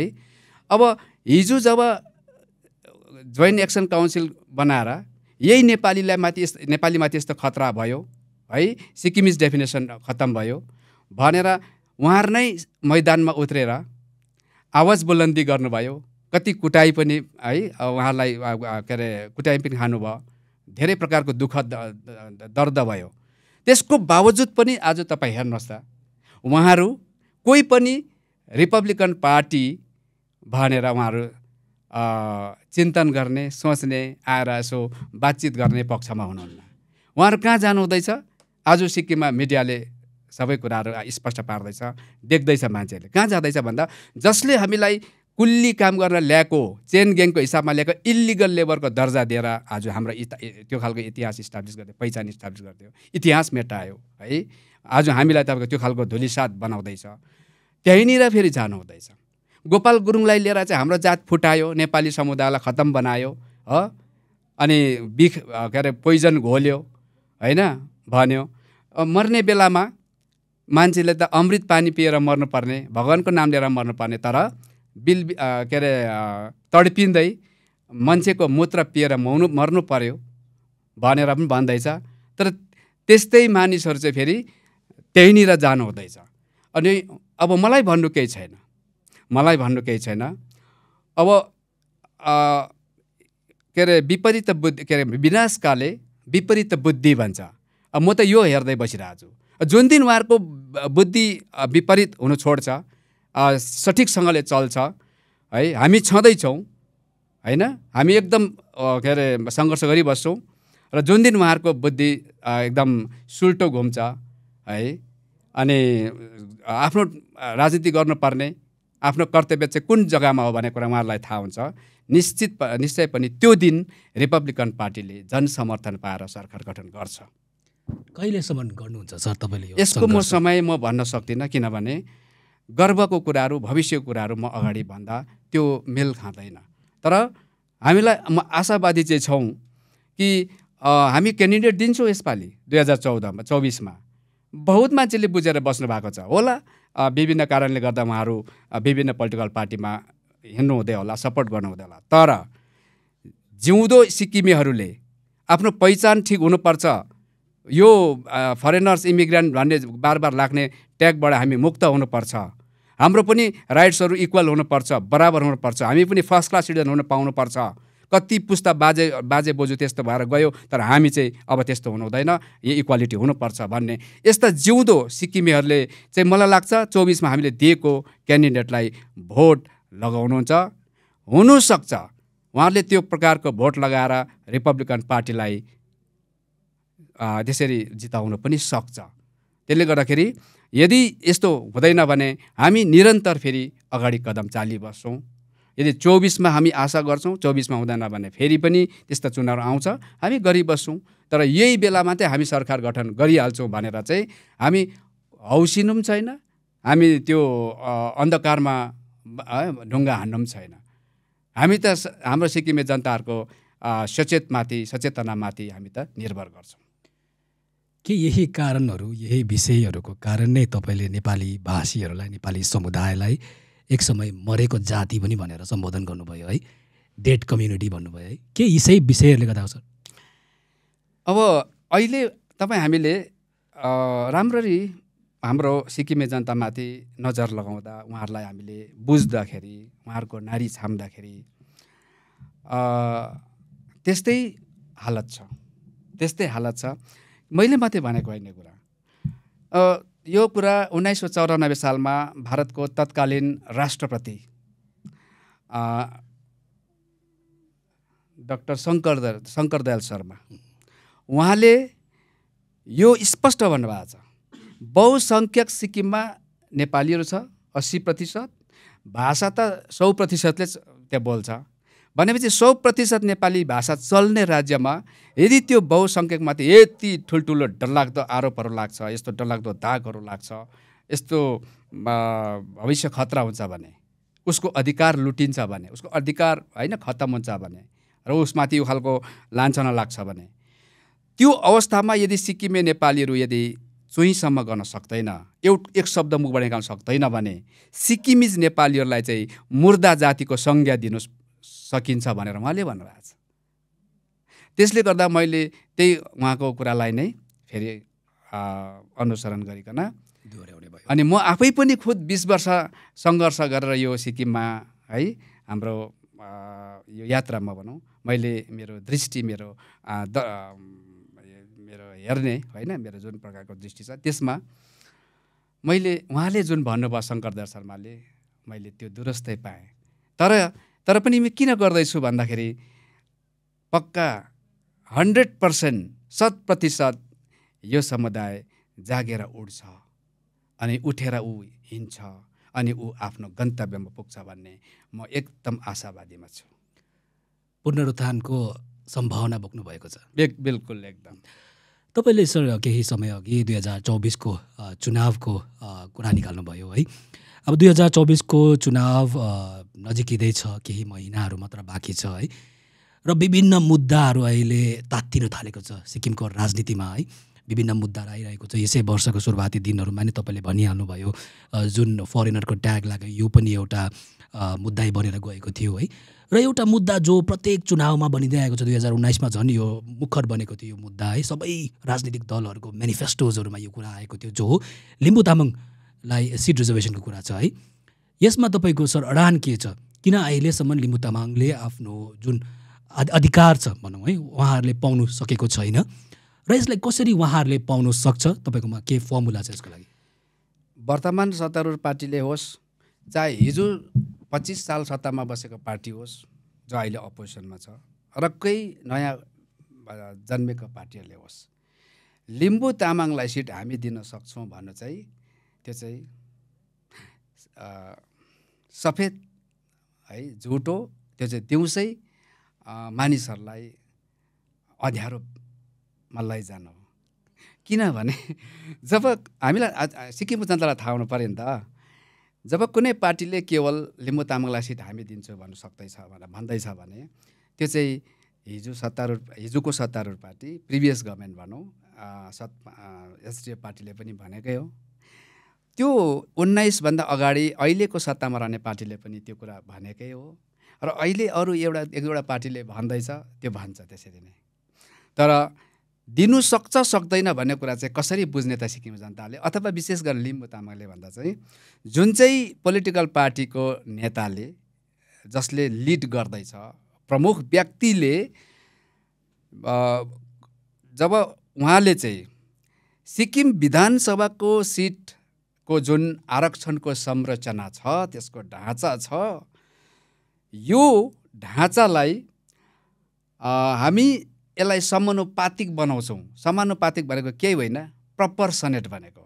यसलाई प्रपर्सनेट बनाउँछौँ र सबै सेक्सनलाई उसको चित्त बुझ्ने हिसाबले हामी त्यो सिटको आरक्षणको हामी विधि तयारी गरिदिन्छौँ, फर्मुला तयारी गरिदिन्छौँ। त्यो हिसाबमा सबै सेक्सनले, सबै वर्गकोले, सबै क्याटेगोरीकोले स्वतः आफ्नो आफूले पाउनुपर्ने पोलिटिकल राइट्स या त सिट रिजर्भेसन पाउनुहुन्छ भनेर जुन चाहिँ पार्टीले नेताले भन्न सक्दैन उनले जतिसुकै सत्तामा रहोस् या सत्तामा आओस् उनले लिम्बू तामाङको सिट दिनु सक्दैन। यो सबैले लेखेर राख्दा हुन्छ है। अब यो नभएको कारण चाहिँ के हो भन्दा त्यही सिक्किम विधानसभाको सिट जुन जति सिट छ त्यो प्रपोर्सनेटमा रिजर्भेसन छैन। त्यसले गर्दा जब तक त्यसलाई प्रपोर्सनेट ल्याइँदैन अथवा representation of people amendment act 1980 लाई फेरि रिभ्यू गरिँदैन या त्यसलाई एमेन्ड गरिँदैन र प्रपोर्सनेटको निम्ति कसैले पनि दिन्छु भनेर नभन्नु। यदि हामीलाई पनि झोकचल छ, हामीलाई पनि सिधा सादा जनतालाई यसरी सानो बालकलाई जस्तो के अरे ढाँट्ने झुक्याउने चलाखी गर्ने ढोङ गर्ने यस्तो खालको बेहोरा देख्दा हामीलाई पनि साह्रै रिस त उड्छ झोकचल छ। तरै पनि केही छैन, सिक्किमे हो, दाजुभाइ हो, हामीलाई बेसी भन्नु पनि केही छैन। तर सिक्किमे जनताले रिपब्लिकन पार्टीले चाहिँ कसरी समाधान गर्छ त्यसलाई चाहिँ बुझेर यसलाई गम्भीर रूपमा यसलाई मतलब गहिरो रूपमा लिएर चाहिँ यदि समर्थन गर्छ भने अरू दाजुभाइलाई किन हामीले रिसराग गरेर त्यो शब्दहरू हामीले युज गर्नु, मलाई चाहिँ त्यस्तो लाग्छ है।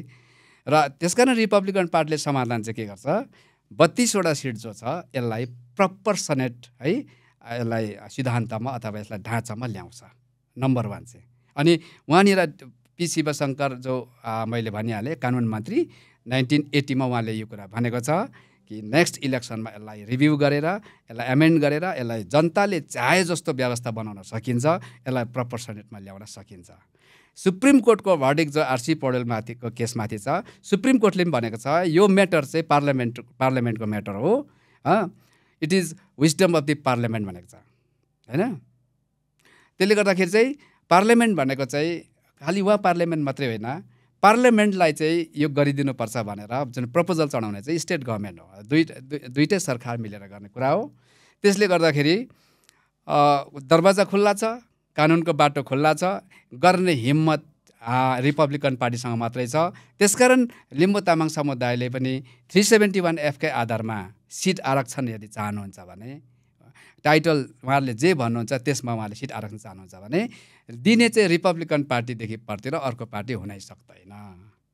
भनेपछि सिक्किम रिपब्लिकन पार्टीको जुन फर्मुला छ यो 32 भित्र नै दिनु पर्ने, एकदम 32 भित्रै सकिन्छ। 40 भन्ने छ, 35 भन्ने छ, सिट बढाउने यसमा हाम्रोमा त कुनै त्यस्तो प्रोग्रामै छैन। सिट बढाएर दिन्छु भन्नेहरूले चाहिँ खिचडी पकाउँदैछु बाँसको टुप्पामा भन्नुहोस् त मात्रै हो, किनभने सिक्किमको जुन पपुलेसन छ यो पपुलेसनको आधारमा सिट बढ्ने स्थिति छैन।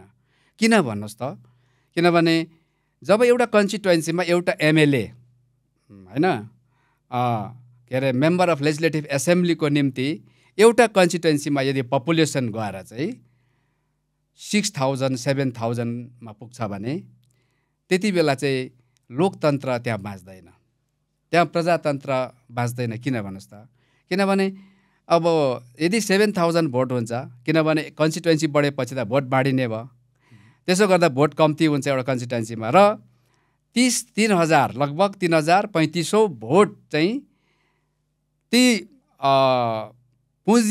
पुँजीपतिहरूले पुँजीवादीहरूले त्यति भोट चाहिँ किनेरै आफ्नो लागि रिजर्भ राख्न सक्छ। त्यति बेला चाहिँ पुँजीवादीहरूको पुँजीपतिहरूको अनि त्यसको बादमा प्रत्यक्ष राज चल्न थाल्छ, लोकतन्त्र प्रजातन्त्र खतरामा पर्न जान्छ। र अनि कुनै पनि अवस्थामा भएको व्यक्ति जसकोमा राम्रो भन्दा राम्रो चिन्तन गर्ने पोलिसीमाथि के अरे सोच्ने चिन्तन गर्ने असल व्यक्ति, चरित्र असल छ, इमान्दार छ, देशको निम्ति त्यो मान्छे एसेट हुने लायकको छ भने पनि त्यति बेला चाहिँ ऊ जनप्रतिनिधि बन्नै नसक्ने अवस्थामा पुग्छ। त्यो चाहिँ सामान्तीले पुँजीपतिहरूले अघि सब किनिसकेको हुन्छ।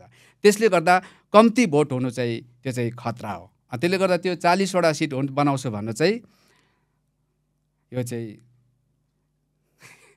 यो एकदमै हास्यास्पद कुरा हो। 2026 को डिलिमिटेसन पश्चात सर 2026 को डिलिमिटेसन सँग के कुरा सम्बन्धित छ भन्ने कुराहरू आयो। यो 2-3वटा कुरा योसँग सम्बन्धित छ। एउटा लिम्बू तामाङको सिटको कुरा छ, एउटा सिक्किमे जनताले जुन युगौँदेखि साँचेको सपना छ कि इक्वालिटी भन्ने पोलिटिकल राइट्समा यानि कि प्रपोर्सनेट भन्ने कुराहरू यो डिलिमिटेसन कमिसन गठन भएर उसले आफ्नो काम गर्न थाल्नुभन्दा चाहिँ अगाडि नै यो कुरा बनिनु पर्ने हुन्छ कानुनमा। किनभने डिलिमिटेसन कमिसनले त डिमार्केसन गरेपछि त्यसको रिपोर्ट तयारी गर्ने हो र उसले चाहिँ कुन सेक्सनलाई कति सिट दिनुपर्छ, कुन क्याटेगोरीकोलाई कुन वर्गकोलाई कति सिट दिनुपर्छ त्यो उनीहरूकोमा त्यो अधिकार होइन। उनीहरू केवल डिमार्केसन गर्ने मात्रै अधिकार रहेको हुन्छ। त्यसले गर्दा त्यो जुन चाहिँ सिटको भागबण्ड लगाइएको हुन्छ, जुन वर्गलाई जुन कम्युनिटीलाई जति हुन्छ त्यो चाहिँ representation of people amendment act 1980 भित्र अलरेडी एमेन्ड भएर आइसकेको हुनुपर्छ र त्यसको आधारमा मात्रै डिमार्केसन गर्ने उसले चाहिँ। त्यसले गर्दा 2026 को डिलिमिटेसन कमिटी गठन हुनुभन्दा अगाडि नै यो लिम्बू तामाङको सिट कसरी दिने अनि सिट आरक्षणको फर्मुला कस्तो हुने, कसो गर्दाखेरि चाहिँ एकदम सिक्किमे विभिन्न जाति समुदाय चाहिँ कानुनी रूपले राजनीतिक रूपले अधिकारको हिसाबमा चाहिँ एकदम एक डल्ला एक मासु र युनाइट हुने है, एकै किसिमको हुने यो समाज अनि एक भएपछि शक्तिशाली हुने र अनि बाहिरी शक्तिबाट सिक्किमलाई बचाएर राख्न सक्ने त्यो कुराको लागि चाहिँ त्यो 26 को डिलिमिटेसन भन्दा अगाडि कानुन संशोधन गर्नु पर्यो। त्यो चाहिँ आरपी एमेन्डमेन्ट एक्ट 1980 हो। त्यसले गर्दाखेरि हो यो कानुन संशोधन गर्नु, लिम्बू तामाङलाई सिट दिनु, हामी इक्वालिटी ल्याउनु चाहिँ यो चाहिँ एकदम राम्रो एउटा अवसर हो। त्यति बेला चाहिँ एउटा डिलिमिटेसन चाहिँ हाम्रो लागि कारण हो। त्यसले तर अब त्यो चिज यो सत्तामा भएको पार्टीमा त्यो इच्छा शक्ति छैन भने हिजो 25 साल सत्तामा बसेको पार्टी है कोमा पनि त्यो इच्छा शक्ति छैन भने, नयाँ जन्मिँदै गरेको पार्टीको पनि त्यो इच्छा शक्ति छैन भने त्यो 2026 को यो सबभन्दा ठुलो अपर्च्युनिटी पनि त्यसै खेर गएर जान्छ।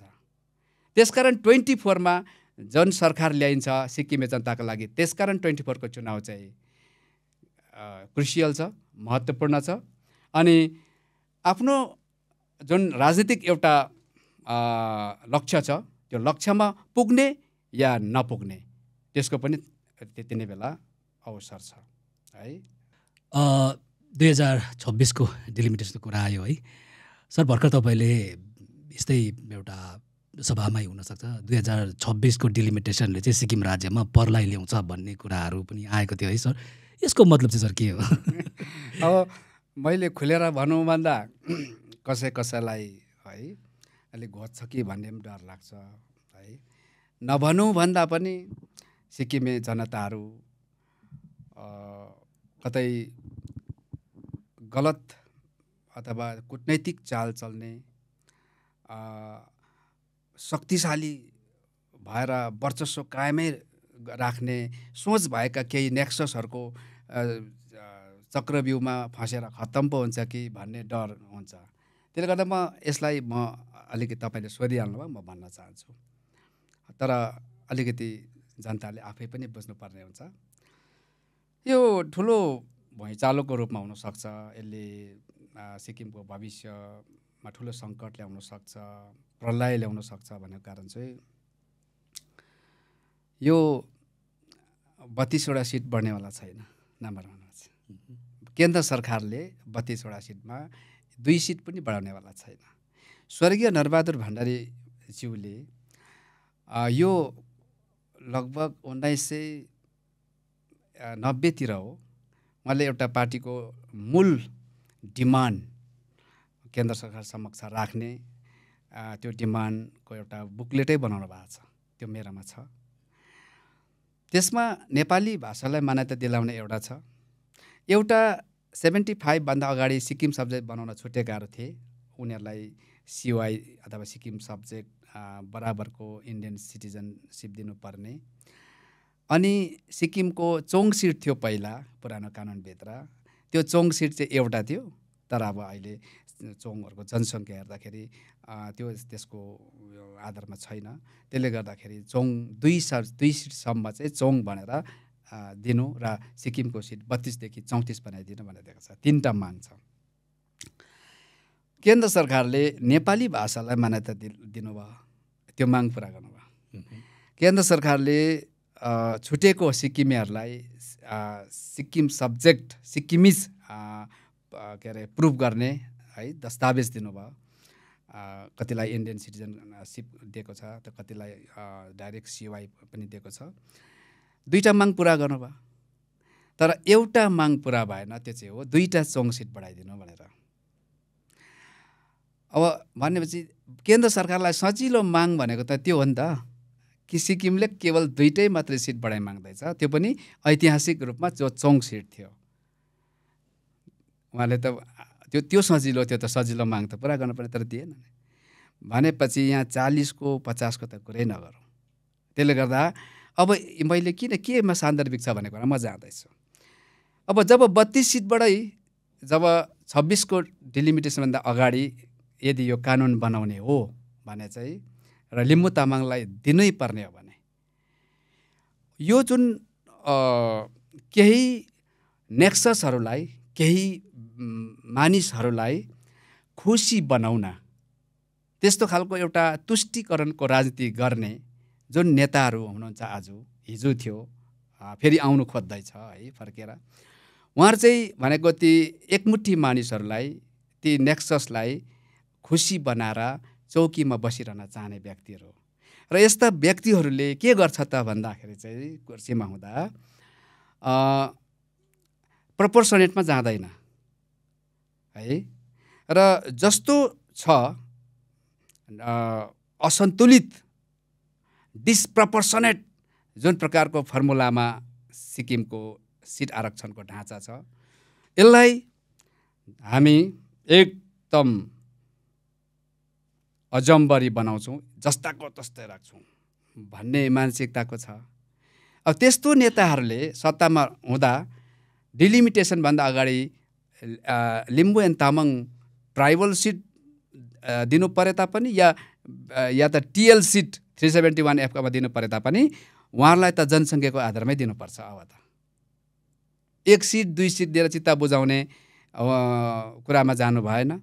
यदि 1 सिट 2 सिटमै चित्त बुझाउँछ यदि हाम्रो लिम्बू तामाङ दाजुभाइहरूले भने अब अरूको के लाग्छ र, अरूको के लाग्दैन नि। तर त्यस्तो हुँदैन मलाई जहाँसम्म लाग्छ। प्रोपोर्सनेट उनीहरूलाई जनसङ्ख्याको आधारमा चाहिन्छ, दिनेले पनि त्यसरी न्यायसङ्गत नै दिनुपर्छ भने अब त्यस्तो मानसिकता भएको नेताहरूले सिट चाहिँ अब लिम्बू तामाङलाई दिनै पर्ने भयो। अब लिम्बू तामाङ दाजुभाइले पनि 20 वर्ष वेट गरेको हुन्छ, त्यसो गर्दाखेरि अब यो पनि क्रस गरेर गयो भने फेरि अर्को 20 वर्ष। त्यसले गर्दाखेरि यो आउँदो डिलिमिटेसनभन्दा अगाडि लिम्बू तामाङको सिट तय भएकै हुनु पर्यो। अब त्यस्तो स्थिति छ यसपालि। त्यसो गर्दाखेरि अब यहाँनिर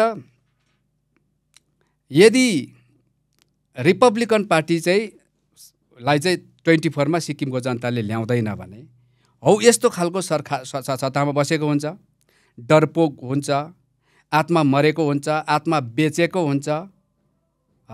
त्यसो गर्दाखेरि चाहिँ ऊ मुर्दा हुन्छ। त्यसो गर्दा चाहिँ त्यो मुर्दालाई जसो गर्दा पनि हुन्छ, र त्यो मुर्दालाई जसरी पल्टाउँदा पनि है हुने, अब पल्टाउन सक्ने शक्तिहरू पनि छन् सिक्किममा। त्यसो गरेपछि चाहिँ उहाँले सिधा अब सेड्युल कास्ट अनि जो बिएल सिट रिजर्भेसन छ त्यसलाई अक्षुण्ण राखेर सिट दिनुपर्ने हुन्छ। त त्यसो गर्दा के हुन्छ त, जति रहेको सिट छ, अब रिजर्भेसन जति रिजर्भ सिट छ त्यतिकै रहेको सिटबाट दिनुपर्ने हुन्छ। त्यो बाध्यता आउँछ उनीहरूलाई। त्यति बेला जब उसले रहल सिटबाट त्यो प्रपोजल पास गरेर केन्द्र सरकारलाई आरपी एक्ट एमेन्ड गरेर लिम्बू तामाङलाई सिट दिनुपर्छ भन्ने बुझाउनु पर्ने हुन्छ। त्यति बेला रहल सिटबाट लिम्बू तामाङले जनसङ्ख्याको आधारमा पाएर जति त्यहाँदेखि सिट रहन्छ नि, त्यो चाहिँ सिक्किमको बहुसङ्ख्यक समुदायमा पर्नेहरूको सिट हो त्यो चाहिँ। अनि सङ्ख्यामा चाहिँ बहुसङ्ख्या भयो, सिट चाहिँ अब एसेम्ब्लीमा चाहिँ अल्पसङ्ख्यामा पुग्यो है, अल्पसङ्ख्या पुग्यो। त्यहाँदेखि चाहिँ प्रत्यक्ष रूपमा त्यहाँदेखि चाहिँ सिक्किमको सरकार रिजर्भबाट हुन्छ है, अनि जुन अनरिजर्भ हुन्छ, तर अनरिजर्भको लागि जुन जनसङ्ख्या बहुसङ्ख्यक हुन्छ उनीहरूको लिडरसिपमा सिक्किममा सरकार गठन हुनै सक्दैन त्यहाँदेखि। यो यस्तो अचम्म हुन्छ कि धेरै सङ्ख्याले धेरै पर्सेन्टेजले बहुसङ्ख्यक भए तापनि तर सिक्किममा चाहिँ ऊ सरकारमा आउनै नसक्ने बनिन्छ। अर्थात् यो निकै लामो समयदेखि जुन प्रकारको राजनीतिक खेल, जुन प्रकारको शतरन्ज है को रूपमा खेलिँदैछ, कुनै एउटा ग्रुपको, कुनै एउटा पोलिटिकल कन्सियस ग्रुपको एकदमै भविष्य निकै लामो के अरे समयको लागि उसको चाहिँ जित हुन्छ। अनि जुन चाहिँ राजनीतिक खेलमा जो मान्छे जो समुदाय हार्दै आएको छ उसको सदाकालको लागि हार हुन्छ। त्यहाँदेखि चाहिँ त्यस्तो डरलाग्दो राजनीतिक भैँचालो आउन सक्छ भनेको मैले चाहिँ। ओके, तपाईँले सत्ताको कुरा गरिहाल्नुभयो, भर्खर जुन अहिले सत्तासीन छ है, त्यसै कुरामा म जान चाहेँ है। जुन सत्तारूढ सिक्किम क्रान्तिकारी मोर्चा पार्टी छ, जब 2019मा 25 वर्षको सरकार ढाली सरकारमा आयो है सिक्किम क्रान्तिकारी मोर्चा पार्टी, त्यति बेला एउटा मुख्य मुद्दाहरूमध्ये यो मुद्दा पनि थियो, लिम्बू तामाङ सिट रिजर्भेसन। बिल्कुल। र उहाँहरूले सायद 10 दिनमा 100 दिनमा दिन्छु भनेर भन्नुभयो, जो अहिलेसम्म छैन। त्यही कारण लिम्बू तामाङहरूले, त्यही समुदायका मानिसहरूले अहिलेसम्म बारम्बार प्रश्न गरिरहन्छ। र हिजो अस्ति वेस्ट सिक्किममा जुन वर्तमान हाम्रो एमपी हुनुहुन्छ मिस्टर इन्द्रहाङ हुनुहुन्छ है, उहाँले आफ्नो सम्भाषणमा भन्नुभयो कि जुन लिम्बू तामाङको सिट आरक्षणको मुद्दा छ, हामीलाई 2006को जस्तो डिलिमिटेसनको जस्तो हामीलाई मौका दिनुहोस् भनेर उहाँले कुरा गर्नुभयो, जो इसारा हो 2026कै कुरा हो यो है। यसमा के भन्न चाहनुहुन्छ? होइन, उहाँको कुरा त ठिकै छ नि। लो, अब वास्तवमा त सिक्किमको लागि चाहिँ लिम्बू तामाङ समुदायलाई सिट दिनको लागि चाहिँ वास्तवमा डिलिमिटेसनको जरुरत थिएन, अहिले पनि छैन। सिक्किम भारत सरकारले त सिक्किम के अरे विधानसभाको सिट आरक्षणको फर्मुला बनाऊ, कुन कुन सेक्सन कुन कुन वर्गको कति हुनुपर्छ, त्यो फर्मुला तिमीहरूले बनाऊ। अब त तिमीहरूलाई जनताले चाहिँ के अरे सिक्किम सरकारलाई यो अधिकार दिएको छ। अन्त तपाईँहरूले जब गर्नुहुन्छ तब भारत सरकारले त्यसमाथि विचार गर्छ होइन, अगाडि बढाउँछ भनेर भारत सरकारले बारम्बार भनिरहेछ। भनेपछि यहाँ त पहिला तिमीहरूको यहाँ त डिलिमिटेसन भएकै छैन। डिलिमिटेसन नआइकन तिमीहरूले लिम्बू तामाङको सिटको कुरा नगर त भारत सरकारले भनेकै छैन। त्यसले गर्दाखेरि हाम्रो बिचारा इन्द्रहाङ लिम्बूज्यू कहाँ कसरी चेप्टिएर कहाँ कसरी बाध्यतामा यो कुरा बोली पठाउनु भयो, तर रेकर्ड हुन्छ अब यस्तो कुराहरू। त्यसले गर्दाखेरि एउटा एमपी भएर एउटा सिक्किम राज्यलाई नै रिप्रेजेन्ट गर्ने एउटा त्यो खालको संवेदनशील, त्यो खालको गरिमामय पदमा बसेर उहाँले यो खालको पुङमाङ, यो खालको एउटा के भनौँ अब जुन बोलीमा सत्यता छैन, दम छैन है, यस्तो खालको बोली बोल्नु यो सिक्किमको लागि साह्रै दुःखको कुरा हो, विशेष गरेर लिम्बू तामाङ समुदायको लागि पनि यो गलत हो। यहाँनिर केवल आरपी एमेन्डमेन्ट एक्ट 1980लाई फेरि एमेन्डको लागि यहाँबाट प्रपोजल पठाउनुपर्छ। लिम्बू तामाङलाई सिट चाहिँ 32 भित्रबाट कहाँबाट दिने त्यसको फर्मुला दिनुपर्छ। दिएपछि त्यसरी जब जनसङ्ख्याको कुरा आउँछ, जनसङ्ख्याको रिपोर्ट दिनु सक्छ। चाहे 2011को लागि दियोस्, चाहे अब अहिले त 2021को पनि सायद तयारी हुँदैछ, सिक्किम स्टेटले त निकालिसकेछ, त्यो दिँदा भइहाल्छ। अनि त्यो जनसङ्ख्या अनुरूप चाहिँ कतिवटा सिट र कुन कुन कन्स्टिट्युएन्सीमा चाहिँ उहाँहरूको जनसङ्ख्या चाहिँ अन्यभन्दा चाहिँ ज्यादा छ, त्यो हिसाब हेरेर उहाँहरूको त्यसरी डिमार्केसन भइहाल्छ त्यो प्रकारले उहाँहरू इलेक्सन लड्न सक्छ। अनि जब 26 आउँछ त्यहाँदेखि फेरि अझै राम्रोसँगले डिमार्केसन भइहाल्छ, त्यसमा केही छैन। तर पहिला त आरपी एक्टभित्र हुनु पर्यो। त आरपी एक्टभित्र ल्याउनुको लागि चाहिँ हाम्रो इन्द्रहाङज्यूले, हाम्रो वर्तमान सरकारले चाहिँ के चाहिँ गर्नु हुँदैछ त? यो पो प्रश्न गर्नुपर्ने त अपोजिसन पार्टीहरूले पनि अनि जनताहरूले पनि के चाहिँ गर्नु हुँदैछ त उहाँले अहिलेसम्म, त्यो हो प्रश्न। अनि जुन उहाँले 10 दिनमा दिन्छु भन्नुभयो है, 100 दिनको कुरा के हो है। अब यो चाहिँ सत्तामा आउनुको लागि यो चाहिँ जुम्लाहरू भन्छ होइन, मलाई थाहा थियो हामी सक्दैनौँ भनेर, तर पनि जनताले चाहिँ दिइहाल्छु, यस्तो दिइहाल्छु, उस्तो दिइहाल्छु भन्ने कुरामा जनतालाई आनन्द आउँछ, भोट पनि आइहाल्छ भनेर उहाँले बुझ्नु भएको छ। उनीहरूले त्यही खेल्नु भएको मात्रै हो। किन सकेन त सिक्किम क्रान्तिकारी मोर्चा जो अहिले सत्तासीन छ? त्यही प्रपर सनेटमा ल्याउनै सक्नु भएन। उहाँको सिट बढाउने त उहाँको प्रपोजलै छैन, उहाँको त पार्टीको कार्यक्रमै छैन। म तपाईँलाई एउटा याद दिलाउन चाहन्छु, 2016मा अहिलेको हाम्रो शिक्षा मन्त्री श्रीमान कुङ्गा निमाज्यूले, त्यति बेला उहाँ विधायक मात्रै हुनुहुन्थ्यो, सरकार थिएन एसकेएम पार्टीको, उहाँले सदनमा ल्याउनु भयो, प्राइभेट मेम्बर रेजोल्युसन ल्याउनु भयो। त्यसमा के भनेर लेख्नु भएको छ, 32वटा सिटभित्रबाट एसकेएम पार्टीले सिट बढाउने एसकेएम पार्टीको सिद्धान्तै छैन। 32 सिटभित्रबाट लिम्बू तामाङलाई सिट झट्टै दिनु, त्यो खालको फर्मुला तयारी गर्नु, र जुन अरू रिजर्भ सिट छ सेड्युल कास्ट बिएल भनेर यसलाई अक्षुण्ण राखेर 32 भित्रबाट लिम्बू तामाङलाई सिट दिनु जनसङ्ख्याको आधारमा भनेर लेखिदिनु भएको छ। अब त्यो भनेपछि उहाँहरूको त सिट लिम्बू तामाङलाई दिने त त्यो हो नि त उहाँहरूको सिद्धान्त फर्मुला त। जब त्यो अनुरूप उहाँहरूले दिनुहुन्छ तब म भन्दैछु सिक्किममा बहुसङ्ख्यको लागि चाहिँ प्रलय आइहाल्छ है। अब प्रपोर्सनेट बनाउने उहाँहरूकोमा फेरि पार्टीको कुनै सिद्धान्त छैन, कार्यक्रम छैन, सबभन्दा पहिला त हिम्मत छैन। त्यसले गर्दा त्यो दुई उताबाट एउटा पनि दिनु नसक्ने होइन, यताबाट पनि दिनु नसक्ने, यताबाट प्रपोर्सनेट बनाऊ भन्दा उसको कुर्सीमा प्रलय आउने, भइचालो थामी नसक्ने आइहाल्छ। उताबाट अब रिजर्भ सिटलाई त्यतिकै राखेर रहल सिटबाट दिउँ भन्दा पनि उहाँको कुर्सीमा प्रलय आइहाल्छ। उहाँले चाहिँ यदि दियो भने फेरि सिक्किममा अर्को प्रलय आइहाल्छ जनताको लागि। त्यो खालको स्थितिमा उहाँहरू हुनुहुन्छ। त्यही स्थितिमा हिजो एसडिएफ पनि थियो है, त्यही स्थितिमा अरू पार्टी सबै हुन्छ। र सत्यलाई न्यायलाई त स्वीकार सक्नु पर्यो नि। हाम्रो बिएल कमिटीभित्र पर्ने उच्च कोटिको चिन्तन सोच राख्ने, बृहत सोच राख्ने, एउटा मानिसहरूलाई केवल मान्छेको दृष्टिले हेर्ने, जातको दृष्टिले हेरेर हाम्रो यस्तो हुनुपर्छ भन्ने होइन। उहाँहरूमा केही व्यक्तिहरू छन् उहाँहरूमा पनि कि सबै प्राणीहरूलाई, मानव जातिलाई समदृष्टिले हेर्ने, त्यो खालको आत्मज्ञानी भनौँ, त्यो खालको उच्च कोटिको सोच भनौँ, त्यस्तो भएको व्यक्तिहरूले के भन्छ, रिपब्लिकनले केबी राईले जुन प्रकारको कुरा राजनीतिक मुद्दा उठाएको छ, वास्तवमा एक दिन सिक्किमको जनता यो कुरालाई, सिक्किम जनताले कुरालाई फलो गर्नै पर्छ। गरेन भने सिक्किमेहरू युनाइट हुनै सक्दैन। युनिटी कति बेला आउँछ भन्दा जब इक्वालिटी हुन्छ भनेर उहाँहरूले भन्नुभएको छ है।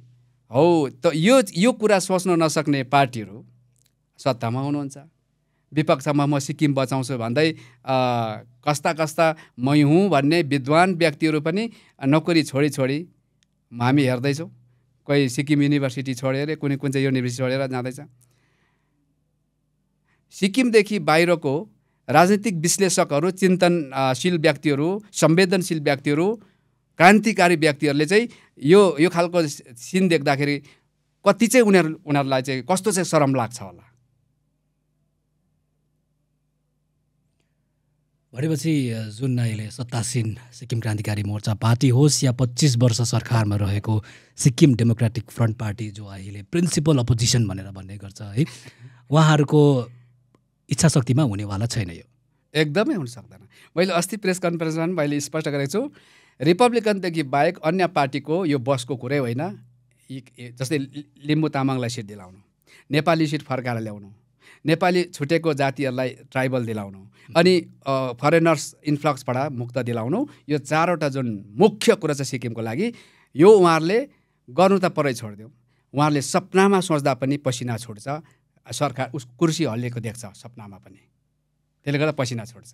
यो उहाँहरूको बसको कुरै होइन। अहिलेको जुन प्रेजेन्ट पोलिटिक्सको बारेमा कुरा गरौँ है सर। एकदमै केही महिना अघि एउटा जुन तपाईँले अघि कुरा गरिहाल्नुभयो, 2023को जनवरी महिनामा विभिन्न खाले कुराहरू आयो है, सुप्रिम कोर्टबाट अब्जर्भेसन्सहरू आयो कि नेपाली भाषी जो बहुसङ्ख्यक छ उहाँहरूलाई फरेनर भन्यो भनेर यस विषयमा बन्दहरू भयो, ठुलो आन्दोलन नै भयो भनौँ है। र यसपछि पनि विभिन्न राजनीतिक गतिविधिहरू चल्दै गयो। र यसै बिचमा तपाईँको जुन पार्टी छ सिक्किम रिपब्लिकन पार्टी र भाइचुङ भुटिया जो हुनुहुन्छ सिक्किमको अहिले एक पोलिटिसियन हुनुहुन्छ, उहाँको पार्टी जुन छ हाम्रो सिक्किम पार्टी है, यो दुई पार्टी एउटै मञ्चमा देखियो है 3 मुद्दामा। एउटा त नेपाली सिट रेस्टोरेसनको कुरा आयो, र सेकेन्डमा आयो इनर लाइन पर्मिटको कुरा, र थर्डमा आयो एसेन्स अफ आर्टिकल 371F, यसलाई चाहिँ रेस्टोर गर्छौँ भन्ने कुरामा आयो है। तर विगतको केही दिनमा हेऱ्यौँ भने फेरि दुई पार्टी, त्यति बेला तर सर त्यति बेला कुरा गर्दाखेरि यो पार्टीहरू एक दिन मर्ज हुन्छ भन्ने पनि कुरा आएको थियो। त्यो भाइचुङ भुटियाले नै आफ्नो प्रेस बाइटमा भन्नुभएको थियो है। तर यो 2-3 दिनमा हेर्दाखेरि दुई पार्टी आफ्नो बाटो गएको छ, र भाइचुङ भुटिया अहिले जुन प्रिन्सिपल अपोजिसन छ सिक्किम डेमोक्रेटिक फ्रन्ट पार्टीमा जोइन गर्ने लगभग तय भइसकेको छ, र उहाँको जुन पार्टी छ त्यो पार्टी पनि मर्ज हुन्छ होला भन्ने कुरा छ है। के सिक्किम रिपब्लिकन पार्टी पनि एसडिएफ पार्टीसँग मर्ज हुने कुरा हो सर? किनभने एउटै मञ्चमा तपाईँले देखिसक्नु भएको छ। त्यो लय अनुसार भन्नुभएको है। रिपब्लिकन पार्टी चाहिँ एसकेएम पार्टी, एसडिएफ पार्टी, अन्य पार्टीहरूसँग मर्ज हुनै सक्दैन भन्ने चाहिँ होइन। मर्ज हुनसक्छ, तर एउटा कन्डिसनमा। रिपब्लिकन पार्टीले जुन प्रकारले सिक्किमलाई न्याय दिलाउँछु भनेर जुन राजनैतिक एजेन्डाहरू बोकेर आएको छ, के अरे विचारधारा बोकेर आएको छ, आइडियोलोजी बोकेर आएको छ, यसलाई ती पार्टीहरूले के गर्नु पर्यो? एडप्ट गर्नु पर्यो, स्वीकार्नु पर्यो, र एकदम अफिसियली खुल्ला जनताको अगाडि स्वीकार्नु पर्यो है। यो परिस्थितिमा सिक्किम रिपब्लिकन पार्टी किन चाहिँ अन्य पार्टीहरूसँग मर्ज नहुने हुन्छ नि है। तर रिपब्लिकन पार्टी यो मुद्दादेखि बाहेक, यो विचारधारादेखि बाहेक यसलाई सम्झौता गरेर जानुपर्छ भने यो कदाचित पनि सिक्किमको इतिहासमा यो पार्टी कुनै पार्टीसँग मर्ज भएको इतिहासै हुनेवाला छैन। यो हुनै सक्दैन। सर तपाईँले त बाटो खोलिदिनु भयो नि है मर्जको। किनभने अहिले जुन प्रिन्सिपल अपोजिसनको कुरा गरिहाल्यौँ, एसडिएफ पार्टीले त सिक्किम बचाउने कुराहरू आइरहेको छ। उहाँहरूको जुन यो 3 मुद्दा छ है, यो मुद्दामा उहाँहरूको आफ्नो कुराहरू राखिरहनुहुन्छ। उहाँले आर्टिकल 371F लाई हामी रेस्टोर गर्छौँ, मर्जर रिभिजिट गर्छौँ भन्ने कुराहरू छ होइन। इनर लाइन पर्मिट हामी लागू गर्छौँ भन्ने कुराहरू छ। सर भनेपछि त सम्भावना छ सर होइन? Inner line permit, essence of 371F, Sikkim छुटेको जातिलाई लेफ्ट आउट, नेपाली गभर्मेन्टलाई ट्राइबल भन्ने कुरा जो यतिको कुरा है नि त। सिक्किम बचाउँछु भन्ने कुरालाई यो उहाँहरूकोबाट यो शब्द हुनु चाहिँ यो सुहाउँदैन पनि। उहाँले सिक्किम बचाउँछु भनेर बरु नभन्नु नै बेस हो।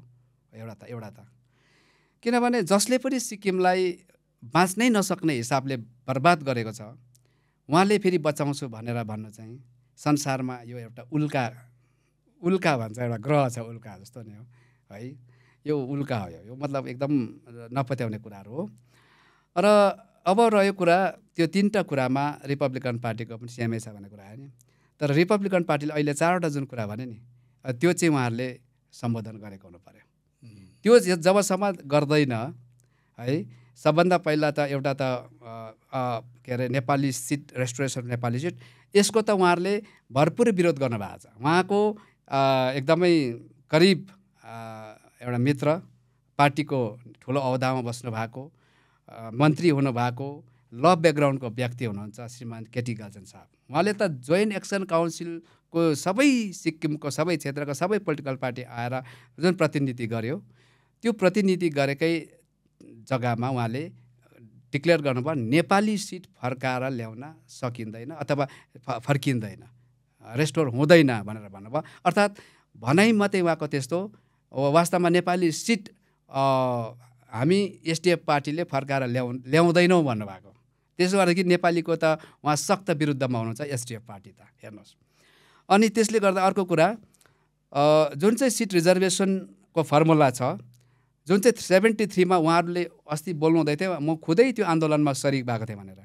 आन्दोलन कुन उद्देश्यमा भएको थियो भन्दा चाहिँ मूल उद्देश्य चाहिँ प्यारिटी हटाएर प्रपोर्सनेट सिट रिजर्भेसन हुनुपर्छ काउन्सिलको भनेर भएको थियो। त्यो त अहिलेसम्म भएकै छैन। त्यो जबसम्म हुँदैन लिम्बू तामाङले सिट पाउनै सक्दैन, जबसम्म हुँदैन हामी फर्स्ट क्लास सिटिजन बन्नै सक्दैनौँ, जबसम्म हुँदैन हामी पोलिटिकली विक हुन्छौँ, जबसम्म पोलिटिकल विक हुन्छौँ हामी हरेक के अरे दिन हारेको हुन्छौँ सिक्किममा। त्यसले गर्दाखेरि अनि किन हामीले चाहिँ फेरि बराबर जब अधिकारको कुरा गर्छौँ त्यति बेला फेरि उहाँहरूले नै सत्तामा हुँदा नेपालीहरू चाहिँ सब इमिग्रेन्ट हो, फरेनर्स हो, त्यो भन्नुको तात्पर्य चाहिँ फरेनर्स र इमिग्रेन्टलाई चाहिँ इक्वल राइट्स दिनु जरुरी छैन भनेको भने चाहिँ उहाँहरूले त्यो काण्ड गरिसकेको छ भनेपछि अब उहाँले त्यो रिपब्लिकन पार्टीसँग त्यो खालि 2-3वटा कुरा मिल्यो भन्दैमा ILP को 371 F 371 F को पनि तरलीकरण गर्ने उहाँहरू नै हो खास गरी त्यो त उहाँहरूले नभन्दा हुन्छ ILP लागू गर्नै सक्दैन उहाँहरूले हेर्नुहोस् है त्यसले गर्दाखेरि रिपब्लिकन पार्टी उहाँसँग स्पष्ट छ 4वटा कुरा गर्न सक्ने हुनु पर्यो 4वटा कुरा गर्न सक्नेले ILP पनि लागू गर्न सक्छ है अनि 371 को एसेन्स त त्यसै पनि जस्ताको तस्तै दुरुस्त हुन्छ तर 4वटा चिज लागू उहाँले मान्नु पर्यो के नेपाली सिट फर्काउने रेस्टोर गर्ने त्यसको बादमा ट्राइबल दिलाउने छुटेको नेपाली कम्युनिटीलाई त्यसको बादमा नेपाली समुदायको इतिहास प्रस्तुत गर्ने र फरेनर्स भन्ने ट्यागबाट मुक्त गर्ने त्यसको बादमा सिक्किम विधानसभाको सिट रिजर्भेसनको फर्मुलालाई प्रपोर्सनेटमा ल्याउने लो यति चाहिँ SDF ले गर्ने भयो भने चाहिँ रिपब्लिकन पार्टी खुसीसँगले किन पार्टी कतिजना साथीभाइले होइन पार्टी चाहिँ राखौँ भने पनि होइन पार्टी रहन्छ होला तर केबी राई लगायत इक्वालिटी चाहने हामीसँग जोडिएको सबैजना SDF मा जान सक्छ त्यही चिज चाहिँ हाम्रो अहिलेको वर्तमान मुख्यमन्त्री महोदयले पनि है SKM पार्टीमा यो कुरालाई हामी स्वागत गर्छौँ भन्छ भने हामी खुसीसँगले त्यहाँ जान्छौँ किनभने हामी त म खुदै चिफ मिनिस्टर बन्ने मेरो आफ्नो स्वार्थपूर्ति गर्ने भनेर त राजनीति गरेको होइन नि त हामीले त यो सिक्किमेको स्वार्थ सिक्किमेको चाहना सिक्किमेको आकाङ्क्षा पुरा हुनुपर्छ इक्वालिटी आउनुपर्छ नत्र बाहिरकोले हामीलाई जुन प्रकारले डिभाइड गरेर राख्ने कानुन बनाइएको छ हामी डिभाइड भएरै बस्छौँ भने एक दिन सिक्किम हामी के भनौँ अब सिक्किमेको जुन प्रोटेक्सन छ जुन प्रकारको चिनारी छ अधिकार छ स्वाहा हुन्छ त्यस्तो कुरा चाहिँ जब भाइचुङ भुटियाले यो निर्णय लिनुभयो कि अब हाम्रो सिक्किम पार्टी SDFसँग जाने लगभग तय भएको उहाँले जुन निर्णय लिनुभयो के निर्णय लिनुभन्दा अघि तपाईसँग सम्पर्क भएको थियो बिल्कुल छैन उहाँलाई उहाँको राजनीति गर्ने जुन आफ्नो निर्णय जुन प्रकारको राजनीति गर्ने निर्णय गर्नुभयो उहाँको राजनीति गर्ने जुन शैली छ यसमा हाम्रो भन्नु केही पनि छैन उहाँले ठुलो रिस्क लिएर जोखिम उठाएर हामीसँग बसेर बोल्नु यस्तो अब सँगै बसेर काम गर्छौँ भन्नु चाहिँ सायद सिक्किममा अहिले कुनै पोलिटिकल पार्टीले त्यो हिम्मत गर्न सकेको थिएन त उहाँले चाहिँ त्यो जोखिम उठाएर पनि आउनुभयो मेरो तर्फबाट उहाँलाई लाख लाख धन्यवाद छ र 1-2 दिन हामीसँग रहनुभयो त्यति बेलाको जुन एउटा क्षण त्यो एउटा मेरो लागि हाम्रो लागि खुसीको क्षण छ यसमा मेरो भन्नु केही छैन र जो सिक्किममा एकदमै रिपब्लिकन पार्टीले जुन मुद्दा उठाएको छ त्यो हुनुपर्छ भन्ने जुन मानिसहरू छन् उहाँहरूले चाहिँ त्यति नै बेला यदि आँट गरेर हाम्रो Bhaichung Bhutia sir Republican party HSP सँगै छ यति बेला हामीले सिक्किमे जनताहरूले चाहिँ यति बेला हो उहाँहरूलाई हामीले इन्करेज गर्नु अगाडि बढाउनु सपोर्ट गर्नु भनेर सायद त्यति बेला सिक्किमको सबै राजनीति गर्छु भन्ने मान्छेले है साँच्चै सिक्किमको लागि नै गर्छु मेरो लागि होइन भन्ने थियो भने चाहिँ नि त्यति बेला सायद भाइचुङ हामी कन्टिन्यू हामी हुन्थ्यौँ होला तर उहाँले हेर्नुभयो अरे जसलाई अन्याय छ जो डिप्राइभ भइरहेको छ जसले विदेशी भनाइ खाइरहेको छ जसलाई ट्राइबल पनि पाएको छैन त्यही समुदायले चाहिँ हामी दुईजना एक हुँदा पनि उहाँहरूलाई के मतलब छैन भने मैले किन जोखिम उठाइरहनु भन्ने कुरा उहाँलाई भएला नि त हजुर त्यसले गर्दा उहाँले आफ्नो खुसीले निर्णय लिनुभयो यसमा मेरो भन्नु केही छ के दुखी हुनुहुन्छ यो निर्णयसँग म केही त्यस्तो दुखी भयो भने त म काम गर्नै सक्दिनँ नि म कुनै पनि घटनासँग न दुखी हुन्छु न म कहिले तपाईँको घमण्ड गर्छु यो कुरा मैले किन उठाएँ सर भन्दा यो पडकास्टको सुरुमा नै हामीले चर्चा गरिहाल्यौँ कि तपाईँलाई पोलराइजिङ फिगर भनेर एउटा जातिको कम्युनल पोलिटिसियन भनेर दाग लागिरहन्छ है आरोप लागिरहन्छ र यो जुन मुभ थियो हाम्रो सिक्किम पार्टी र सिक्किम रिपब्लिकन पार्टीलाई एउटै मञ्चमा ल्याउने यो चाहिँ समीकरण मिलाउनको लागि यता नेपालीको राइट्सको लागि बोल्ने यता BL कम्युनिटीको राइट्सको लागि बोल्ने एउटै मञ्चमा आयो भने समीकरण मिल्यो भन्ने कुराहरू पनि आयो रिमरहरू फैल्यो है यसमा के भन्नुहुन्छ सर एकदम ठिक हो त्यो खालको हिसाबले पनि देखियो होला उहाँले पनि बोल्नुभयो जस्तै उहाँले नेपाली समुदायलाई अन्याय छ, नेपाली समुदायलाई मनमा पीडा छ, फरेनर्स भन्छ, इमिग्रेन्ट भन्छ होइन, अधिकारमा पनि उहाँहरू डिप्राइभ छ र त्यसले गर्दा इन्जस्टिस भएको कारणले गर्दा अब मिस्टर केबी राईले यसमा बोल्नुहुन्छ। त्यसो गर्दाखेरि जुन चाहिँ जसलाई अन्याय भएको छ, इन्जस्टिस भएको, जसलाई पीडा भएको छ, उसैले बोल्नुपर्छ, उसैले आया र आथा भन्नुपर्छ। त्यसो गर्दाखेरि उसलाई कम्युनल भन्न सकिँदैन, वास्तवमा कम्युनल हुँदै होइन भनेर उहाँले राम्रोसँगले प्रेस स्टेटमेन्ट दिनुभएको छ है। भनेपछि अब घरिघरि मलाई लाग्छ यो कम्युनल ट्यागहरू यस्तो खालको कुराहरू मलाई अब सिक्किममा हुँदैन, यस्तो कुराहरू मान्छेले सोच्दैन जस्तो पनि लाग्छ र हामीले पनि भनिरहेको छौँ बारम्बार। अनि अब उहाँको मतलब मान्छेको सोचाइ चाहिँ अब मैले उहाँहरूको बिएलको राइट्सको बारेमा, प्रोटेक्सनको बारेमा बोलिदिन्छु, बिएलबाट हाम्रो लागि बोलिदिन्छ भन्ने कुरामा मैले जब बिएल कम्युनिटीलाई मैले भन्दैछु, यदि उहाँहरूलाई संविधानले ग्यारेन्टी गरेको उहाँहरूको जुन प्राप्त हुनुपर्ने जति अधिकार हुन्छ त्योभन्दा चाहिँ 1 सुता पनि 1% पनि कम हुन्छ भने त्यति बेला सायद कुनै बिएल दाजुभाइले बोल्न आँट गर्दैन भने, उत्रिँदैन भने त्यति बेला उहाँहरूको राइट चाहिँ म लेप्चा भुटिया भनेर होइन नि, म त एउटा सिक्किमको नागरिकको हैसियतमा, म जस्तै व्यक्तिको हैसियतमा, मेरो परिवारको सदस्य सम्झेर म त त्यति बेला यदि मैले त्यसको लागि ज्यान गुमाउनु पर्छ भने पनि म ज्यानै दिएर पनि उहाँहरूको प्रोटेक्सनको लागि, उहाँहरूको सुरक्षाको लागि, उहाँहरूको अधिकारको लागि म बोल्न र म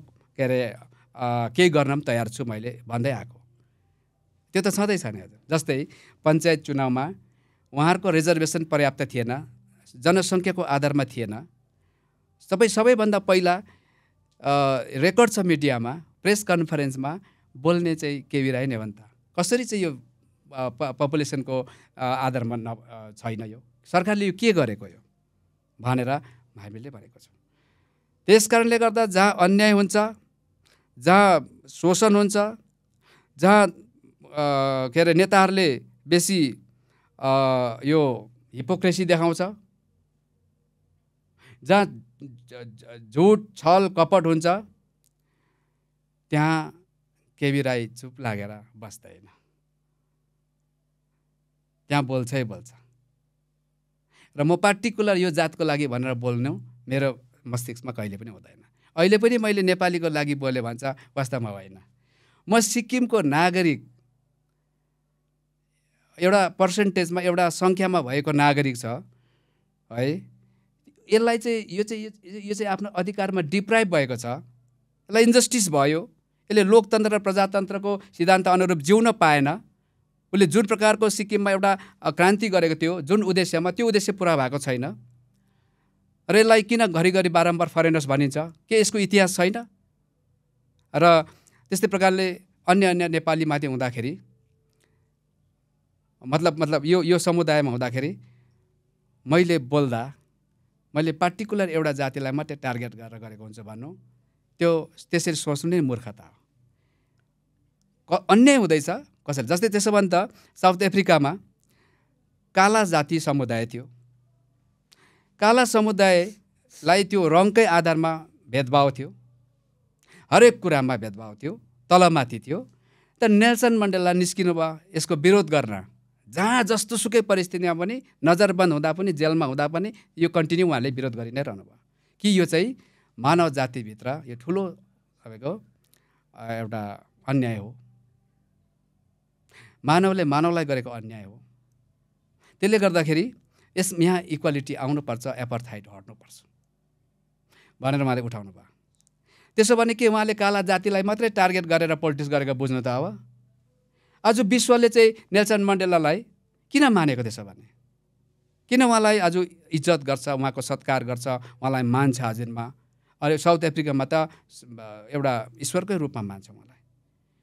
त्यसो भने त उहाँलाई पनि खालि काला जातिको लागि बोल्ने, काला जातिलाई टार्गेट गरेर क्रान्ति गर्ने भनेर चाहिँ उहाँलाई पनि कम्युनल भनेर चाहिँ संसारले भन्नु नि त। त्यसो भने केबी राईले जसलाई अन्याय भएको छ त्यसलाई अन्याय भयो भन्दाखेरि चाहिँ हामीलाई कम्युनल देखाउँछ भने त्यो चाहिँ राक्षसी विचार हो, त्यो चाहिँ दानव सोच हो, है त्यो मानसमा छैन। भर्खरै सर है पडकास्टको अन्तिममा आउँदैछु। 2-3 क्वेसन्सहरू मात्रै छ मेरोमा है तपाईँसँग चर्चा गर्नको निम्ति।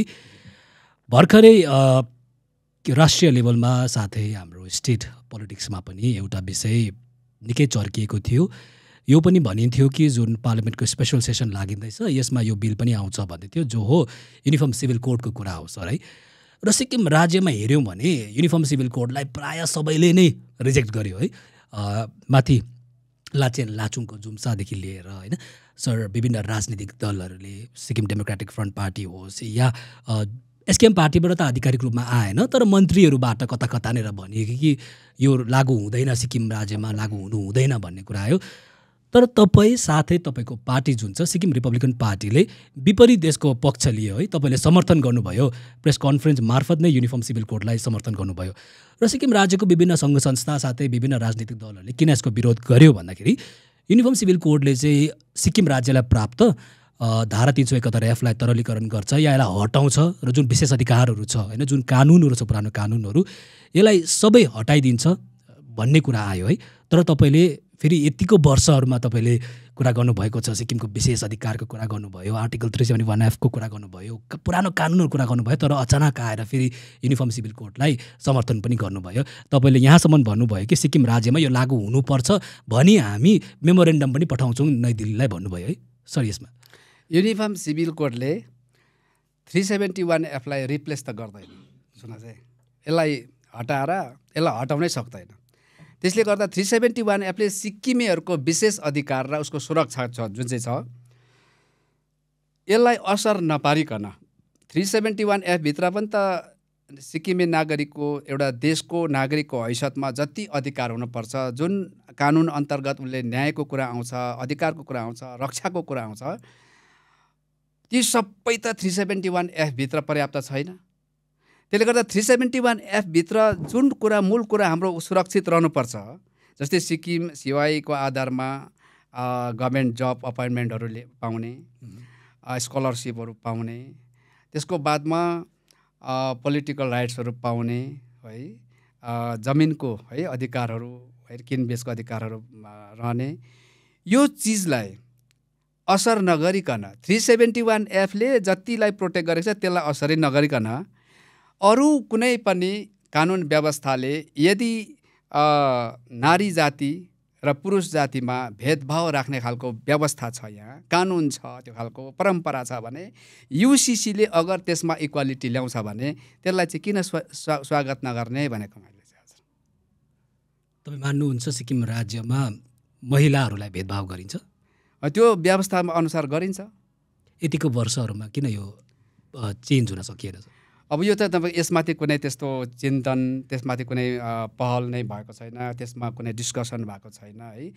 अनि विशेष गरेर नारी शक्तिले पनि आएर मिडियाहरूसँग अनि कतिवटा मञ्चमा आएर चाहिँ डिबेटमा भाग लिएर चाहिँ हामीलाई यस्तो प्रकारको फिल भइरहेको छ, यो कुरामा हामीलाई डिस्क्रिमिनेसन भइरहेको छ, यो कुरामा हामीलाई पक्षपात भइरहेको छ, भेदभाव भइरहेको छ, जबकि भारतको संविधान अनुसार सुप्रिम कोर्टको कतिवटा प्रेसिडेन्ट अनुसार चाहिँ यो हुनुहुँदैन भन्छ, तर सिक्किममा हामी भइरहेको छ भनेर उहाँहरूबाट पनि त्यस्तो केही भएको थिएन।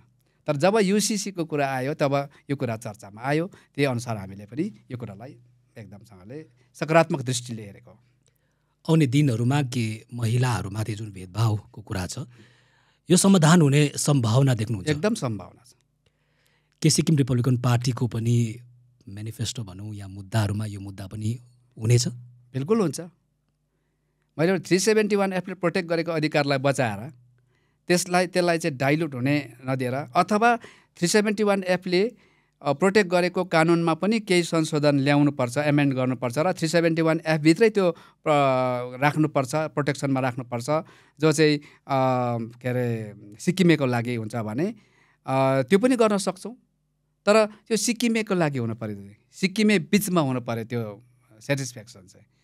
किनभने 371F ले प्रोटेक्ट गरे भन्दैमा त्यो अछुन्न र अजम्बरी होइन। यदि सिक्किमे जनतालाई यो चाहिँ पक्षपाती लाग्छ, यो भेदभावकारी लाग्छ, यो एकदम ठिक लाग्दैन भने यसलाई एमेन्ड पनि गर्न सक्छ, रिपिल पनि गर्न सक्छ भनेर अलरेडी त्यसको लागि दरवाजा खुल्ला गरिदिएको छ।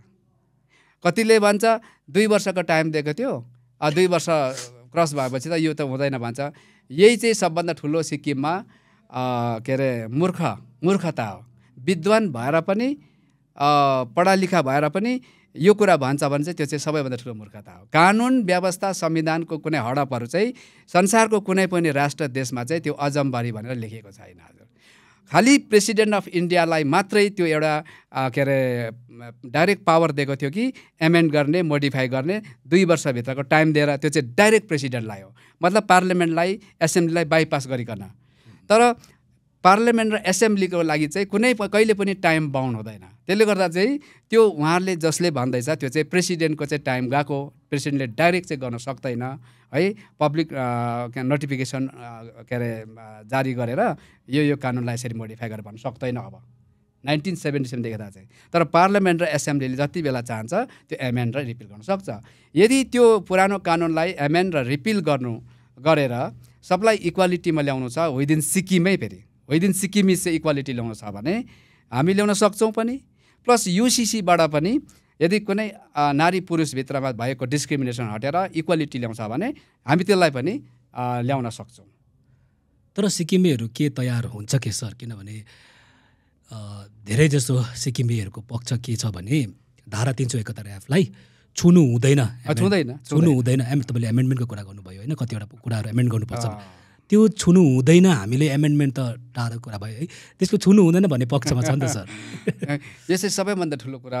म उहाँहरूलाई विनम्र अनुरोध गर्न चाहन्छु, त्यो छुनु हुँदैन भन्ने चाहिँ नि यो तपाईँकोमा आफै तपाईँले क्रिएट गरेर, आफै चिन्तन गरेर, आफै अध्ययन गरेर भन्नु हुँदैछ छुनु हुँदैन भनेर, या कसैले हामीलाई कानमा हाल्दैछ यो चाहिँ छुनु हुँदैन है भनेर।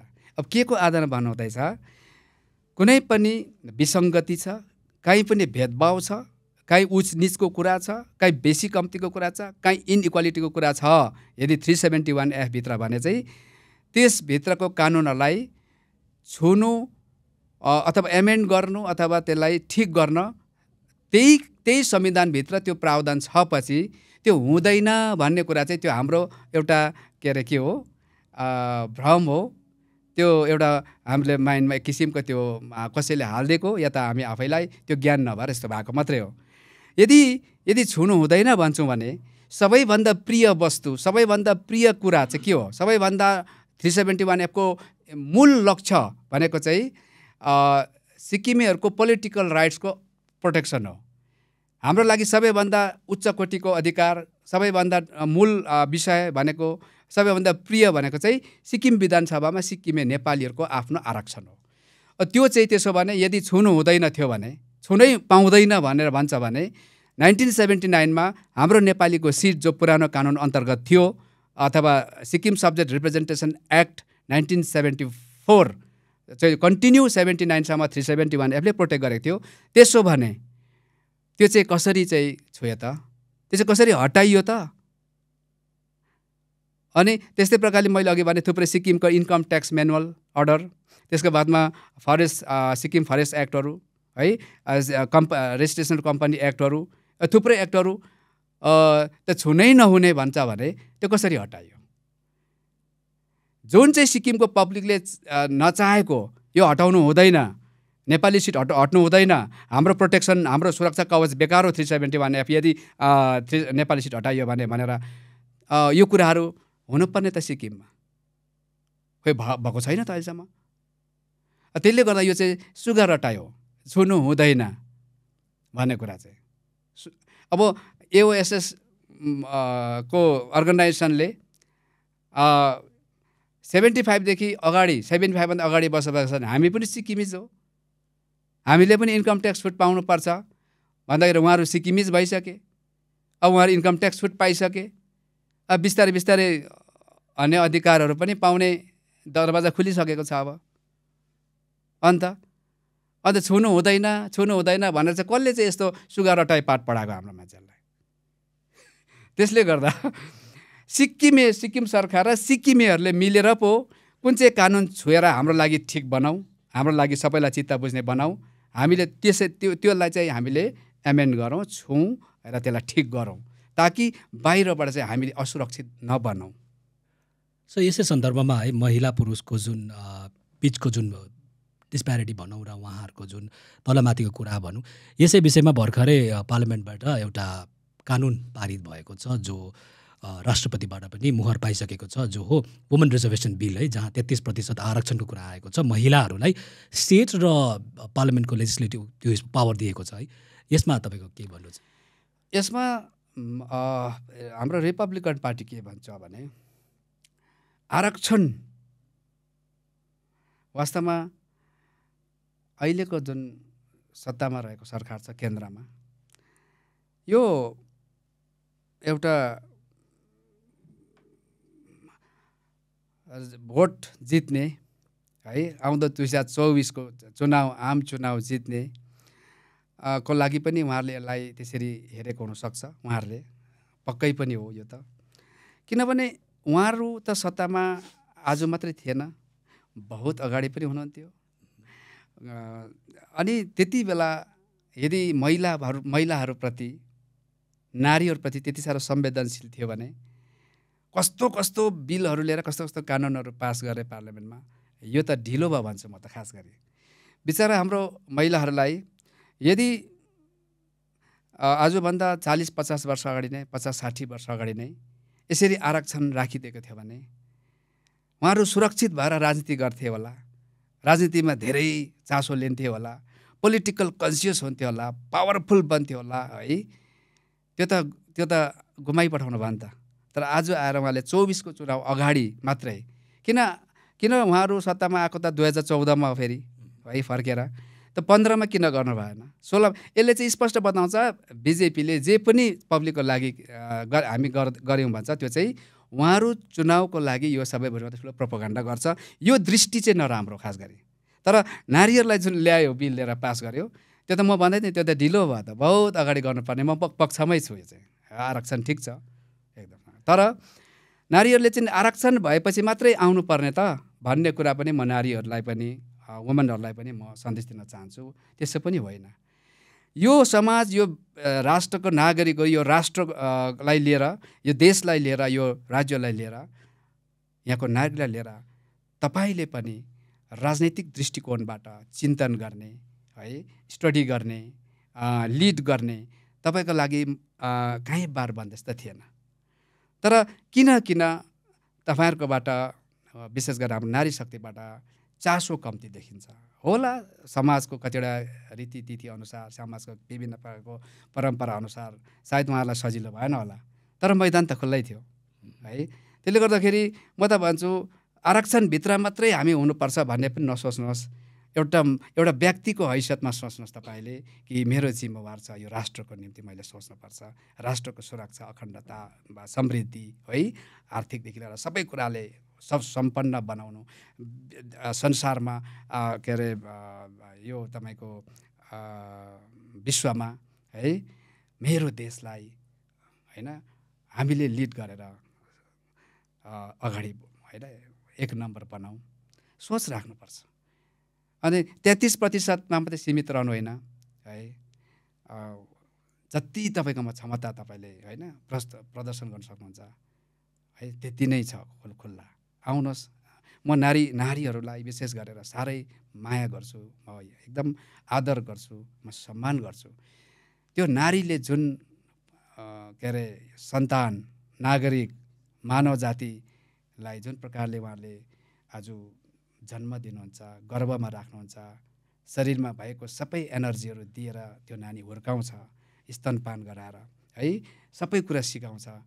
यो संसारलाई सिकाउने नै ती नारीहरू होइन। त्यस कारणले गर्दा म कहीँ पनि नारीहरूलाई पीडा छ, उनीहरूमाथि दुनियाँभरको पीडा हुँदैछ, अन्याय हुँदैछ है, अनेक किसिमको दुष्कर्म हुँदैछ भने म साह्रै नै आहत हुन्छु। त्यसले गर्दा राजनीतिमा पनि म उहाँहरूलाई त्यसकारण आह्वान गर्न चाहन्छु, चासो लिनुहोस्, आउनुहोस् अगाडि। 33%देखि बाहिर कुनै पार्टीले दिँदैन भने 33%भन्दा बेसी रिपब्लिकनमा ठाउँ छ। तर रिपब्लिकनको आइडियोलोजीलाई एक्सेप्ट गर्न सक्नु पर्यो, सङ्घर्ष गर्ने क्षमता राख्नु पर्यो, यति भन्न चाहन्छु। जुन यो रिजर्भेसन आएको छ, यो रिजर्भेसन सायदै 2024 मा त सम्भव छैन, किनभने त्यहाँनिर डिलिमिटेसनको कुराहरू छ है, र सायद 2029 भित्रमा यो लागू हुन्छ भन्ने छ है। र के तपाईँलाई लाग्छ कि जब 33% आरक्षण महिलाहरूले पाउँछ स्टेट एसेम्ब्ली सिक्किममा र महिला प्रतिनिधिहरू अहिले त 3 जना मात्रै हुनुहुन्छ है, बिलो 10%, र जब 33% महिलाहरू विधानसभामा पस्छ तब जुन तपाईँले डिस्प्यारिटी कुरा गर्नुभयो, भेदभावको कुरा गर्नुभयो महिलाहरूलाई, जुन हाम्रो पुरानो कानुनहरूले गर्दाखेरि हुने, यो उहाँहरूले चेन्ज गर्न, तपाईँले जुन अघि अमेन्डमेन्टको कुरा गर्नुभयो, उहाँहरूले गर्न सक्नेछन्? बिल्कुल सक्नुहुन्छ नि। अब जब संविधानले, कानुनले है जब उहाँहरूलाई त्यसरी मैदान खुल्ला गरिदिइसकेपछि उहाँहरूले त्यो कतिवटा समाजको त्यो कतिवटा व्यवस्था, त्यो ब्यारियर तोडेर आउनु पऱ्यो नि। उहाँहरू आउने त्यो माहौल चाहिँ बनिन्छ एकदमसँगले। भर्खरै फेरि एउटा कानुनै पास भएको छ भनौँ, the registration of births and deaths amendment act 2023। यो जुन जुलाई अगस्टमा पास भएको हो र आजदेखि सायद अक्टोबर 1 तारिकदेखि लागू पनि हुँदैछ प्यान इन्डिया है। र यसलाई लिएर सिक्किमको विभिन्न राजनीतिक दल, विशेष गरी सिक्किम डेमोक्रेटिक फ्रन्ट पार्टी भयो है र सिक्किमे नागरिक समाज, उहाँहरूले यो बिललाई रिजेक्ट गर्नुभयो, किनभने यसले धारा 371F लाई तरलीकरण गर्छ, ह्याम्पर गर्छ भन्नुभयो उहाँले है। र यस्तो पार्टीहरू पनि छ जसले यो बिल सोझै सिक्किममा लागू भए ह्याम्पर गर्छ, त यो राज्य सरकारमा निर्भर गर्छ कसरी लागू गर्छ भन्ने पार्टीहरू पनि छ, जो हो Bharatiya Janata party, citizen action party जस्ता पार्टीहरू छ। र मुख्यमन्त्रीले सायद हिजो मात्र उहाँले आफ्नो एउटा सामाजिक कार्यक्रमको सम्बोधनमा भन्नुभयो कि यो सिक्किममा हल्ला मात्रै हो, प्रोपागेन्डा फैलाएको विपक्षी दलहरूले, तर सिक्किम रिपब्लिकन पार्टीले यस विषयमा आधिकारिक आफ्नो बयान दिएको छैन है। सर, तपाईँको के छ यसमा?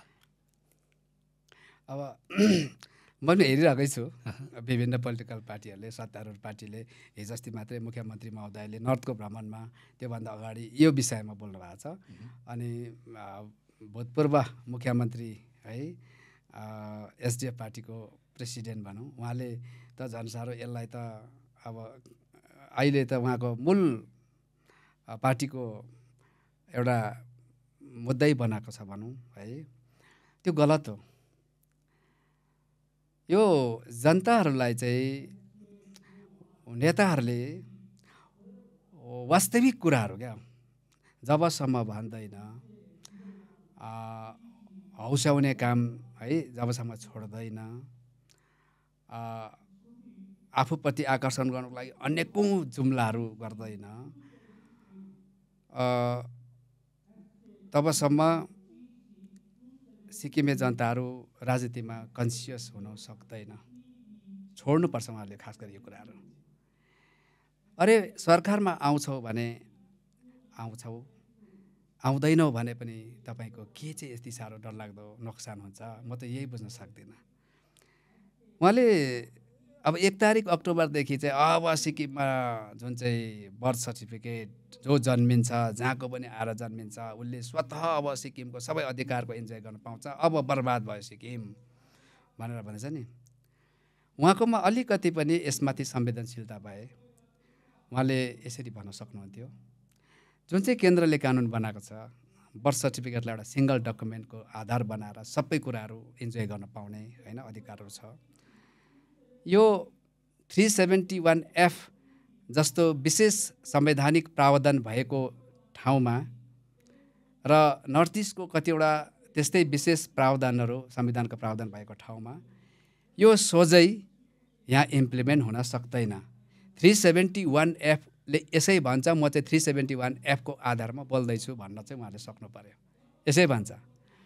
त्यसले गर्दा हामी सबैको कर्तव्य बन्छ यति बेला कि सरकारलाई कि तपाईँको यो कानुनप्रति तपाईँको सोच, तपाईँको विचार, तपाईँको अडान के छ भनेर हामीले यति बेला सरकारलाई प्रश्न गर्नुपर्छ।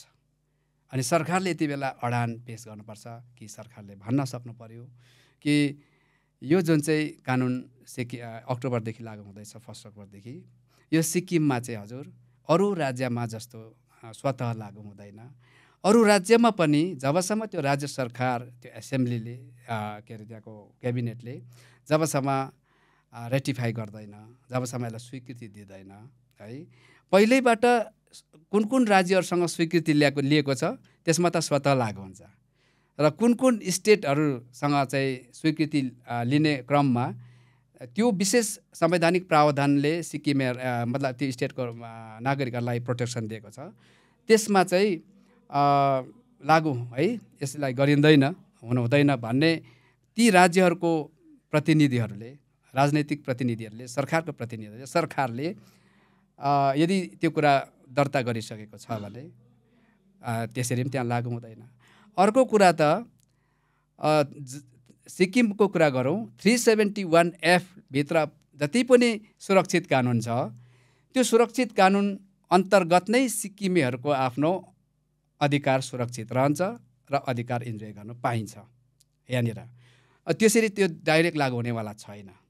अगर सिक्किम सरकारले हो यो 371F लाई कुनै परवाह नगरिकन यसको कुनै यसको स्याङ्क्टिटीको यसको एसेन्सको यसको गरिमाको कुनै परवाह नगरिकन एसेम्ब्लीले अथवा सरकारले यो कुरालाई वेलकम गर्छ र आजदेखि लागू भएको हो भने अब यहाँ लागू भएको हो कि होइन अब यहाँदेखि उताको बर्थ सर्टिफिकेट जो नानीहरू जन्मिन्छ सिक्किममा बर्थ सर्टिफिकेट प्राप्त हुन्छ त उनीहरू स्वतः सिक्किम गभर्मेन्टको जबको लागि स्कलरसिपको लागि पासपोर्टको लागि म्यारेज सर्टिफिकेटको लागि इत्यादि इत्यादि आधार कार्डको लागि भोटर आइडी कार्ड प्रिपरेसनको लागि यो कार्ड लागू यो बर्थ सर्टिफिकेट लागू यसैले अब हुने के अरे हो कि होइन त्यो त अब अजमाउँदा भइहाल्यो नि।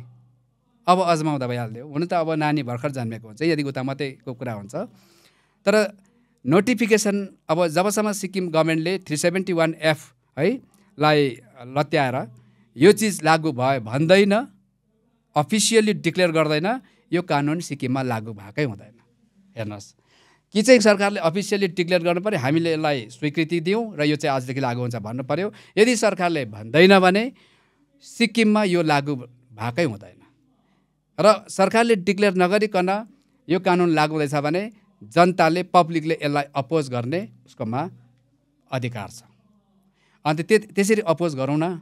तर जहाँसुकै गएर यस्तो हुँदैछ उस्तो मान्छे डर देखाएर जनतालाई खालि आफ्नो पक्षमा पार्ने काम मात्रै चाहिँ मलाई लाग्छ यो पाखण्डीपन पोलिटिक्सहरू। यो सर भनेपछि यो अर्थ बुझ्न सकिन्छ कि यो कानुन सोझै सिक्किममा लागू भयो भने ह्याम्पर त गर्छ।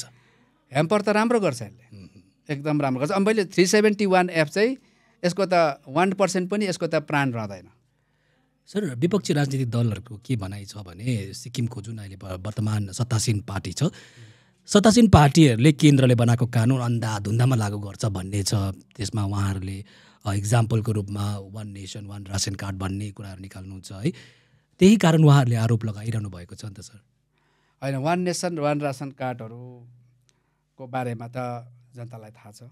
यो लागू हुँदाखेरि यसले 371F लाई ह्याम्पर गर्यो गरेन भन्ने कुरा त्यसै गर्यो भनेर भन्नु हुँदैन है। त्यसै गर्यो भनेर सत्तामा भोलि सत्तामा कोही पनि हुनसक्छ नि। अनि भोलि दिनमा हुनसक्छ अहिले एसकेएम छ भोलि रिपब्लिकन होला भोलि एसडिएफ होला भोलि नयाँ पार्टी क्याप होला भोलि अर्को बिजेपी पनि होला या कोही पनि होला नि। अन्त हामीले चाहिँ जुन कुरा 371F लाई ड्यामेज गर्दैन जुन कानुन लागू हुँदा त्यसलाई लागू गर्दा चाहिँ ड्यामेज भयो कि भयो भनेर हामीले उफ्रिनु भनेको चाहिँ जनतामा चाहिँ के मेसेज जानु हो कि त्यो सही मेसेज जान्छ। त्यसले जनतालाई चाहिँ कानुन र व्यवस्थाको र संविधानको कुराहरू चाहिँ सही दिनु के अरे जानकारी हुनु पर्यो। तब मात्रै भोलिको आउने राजनीति उनीहरूले ठिकसँगले पोलिटिसियनलाई पनि बुझ्नु सक्छ पोलिटिकल पार्टी पनि चुन्नु सक्छ। होइन भने यस्तै भ्रम आज उसले भ्रममा पारेर सत्तामा आयो भोलि अर्कोले भ्रममा पारेको जनतालाई थाहा हुँदैन किन उसले त वास्तविक कुरा उसलाई ज्ञानै हुँदैन। अन्त जनतालाई चाहिँ कहिलेसम्म भ्रममा पारेर चाहिँ आफ्नो राजनीतिक दुन सोझ्याउने यो चाहिँ अन्त हुनुपर्छ। रिपब्लिकन पार्टी अडान चाहिँ यो 2024 को चुनावमा सिक्किमे युवाहरूले मुख्य भूमिका खेल्ने छ भन्ने कतिजनाले भनिरहेको छ। किनभने करिब 50% जति युवाहरूले मतदान गर्नेछ 2024 को चुनावमा है। सिक्किम रिपब्लिकन पार्टीले ती युवाहरूलाई आफ्नो पार्टीमा ल्याउन र ती धारा 371F भयो रेस्टोरेसन अफ नेपाली सिट भयो इन लाइन पर्मिट भयो जुन मुद्दाहरूमा तपाईँले मुद्दा उठाइरहनु भएको छ आफ्नो पार्टीको अडान राखिरहनु भएको छ। सिक्किम रिपब्लिकन पार्टीले ती युवाहरूलाई यो विशेष गरी यी विषयहरूमा जुन तपाईँले भनिहाल्नुभयो डेभलपमेन्टल पोलिटिक्स हामी गर्दैनौँ यो हाम्रो लागि सेकेन्डरी भन्नुभयो होइन जुन यो मुद्दाहरूलाई चाहिँ युवाहरूलाई बुझाउनुको निम्ति के गरिरहेको छ र के गर्नेछ र सिक्किम रिपब्लिकन पार्टीको म्यानिफेस्टोमा युवाहरूलाई लिएर के तपाईँहरूले आफ्नो कुराहरू राख्नुहुनेछ? यो चाहिँ युवाहरूमाथि पनि डिपेन्ड गर्छ। युवाहरूले आज सिक्किमको राजनीतिक स्थिति परिस्थिति देखेर उहाँहरूले चाहिँ डेभलपमेन्ट मात्रै चाहनुहुन्छ, उहाँहरूले आर्थिक सुधार मात्रै चाहनुहुन्छ, उहाँहरूले सडक बिजुली बत्ती र अनि त्यसको बादमा बेरोजगारी समस्याको समाधानहरू मात्रै चाहनुहुन्छ भने लोकतन्त्र प्रजातन्त्रमा जनताले जस्तो चाहन्छ पोलिटिकल पार्टीले त्यही अनुरूपको राजनीति नै गरिरहेछ अहिलेसम्म चाहिँ। तर म चाहिँ हाम्रो पार्टीले के भन्छ भने जनताहरू भनेको त उहाँहरूले चाहिँ अब उहाँहरूको हरेक समस्याको समाधान चाहनुहुन्छ, यो स्वाभाविक हो। तर पोलिटिकल पार्टीको लिडरहरूले चाहिँ उहाँहरूको त्यो मात्रै समाधान नगरेर त्योभन्दा भयानक सङ्कट जो युवा आँखाहरूले देखिरहेको नहुन सक्छ त्यो सङ्कटको समाधानतिर पनि युवाहरूलाई दृष्टि त्यता फर्काइदिनु चाहिँ त्यो चाहिँ पोलिटिसियनहरूको चाहिँ परम कर्तव्य पनि हो। अनि कहिले चाहिँ त्यसो भने हाम्रो युवा शक्तिहरूको नजर चाहिँ त्यो डरलाग्दो आफ्नो जहाज डुब्दै गरेको है देखाउने त त्यसको के अरे मतलब थाहा दिने त युवाहरूलाई। त्यसकारण मेरो भन्नु तात्पर्य के छ, हेर्नुहोस् युवतीहरू जो पढा लेखा हुनुहुन्छ, जो पढ्दै हुनुहुन्छ, भविष्य देख्नु हुँदैछ, हरेक तपाईँहरू विभिन्न क्षेत्रबाट तपाईँहरू अगाडि बढ्न चाहनुहुन्छ, तपाईँहरू या त कुनै त्यस्तो गभर्मेन्ट सर्भिस चाहनुहुन्छ या त तपाईँहरू कुनै त्यस्तो प्राइभेट कम्पनीमा पनि एकदमै राम्रो ठाउँमा तपाईँहरू सर्भिस गर्न चाहनुहुन्छ, तपाईँहरू आर्थिक रूपले उन्नति गर्न चाहनुहुन्छ, तपाईँहरू के अरे बिजनेसम्यान बन्न चाहनुहुन्छ, तपाईँहरू विभिन्न प्रोफेसन तपाईँहरूले चुज गरेर अगाडि बढ्न चाहनुहुन्छ, रिपब्लिकन पार्टीले त्यो सबै कुरा नै तय गरिदिन्छ। तर रिपब्लिकन पार्टी के भन्न चाहन्छ हाम्रो युवाहरूलाई भने त्यो सबै कुरा चाहिँ कुनै पनि पोलिटिकल पार्टीले सत्तामा आएपछि त्यो स्वतः त्यो गर्न सके पनि नसके पनि तर त्यो सक्नेले गर्छ, नसक्नेले सक्दैन, त्यो अर्को कुरा हो।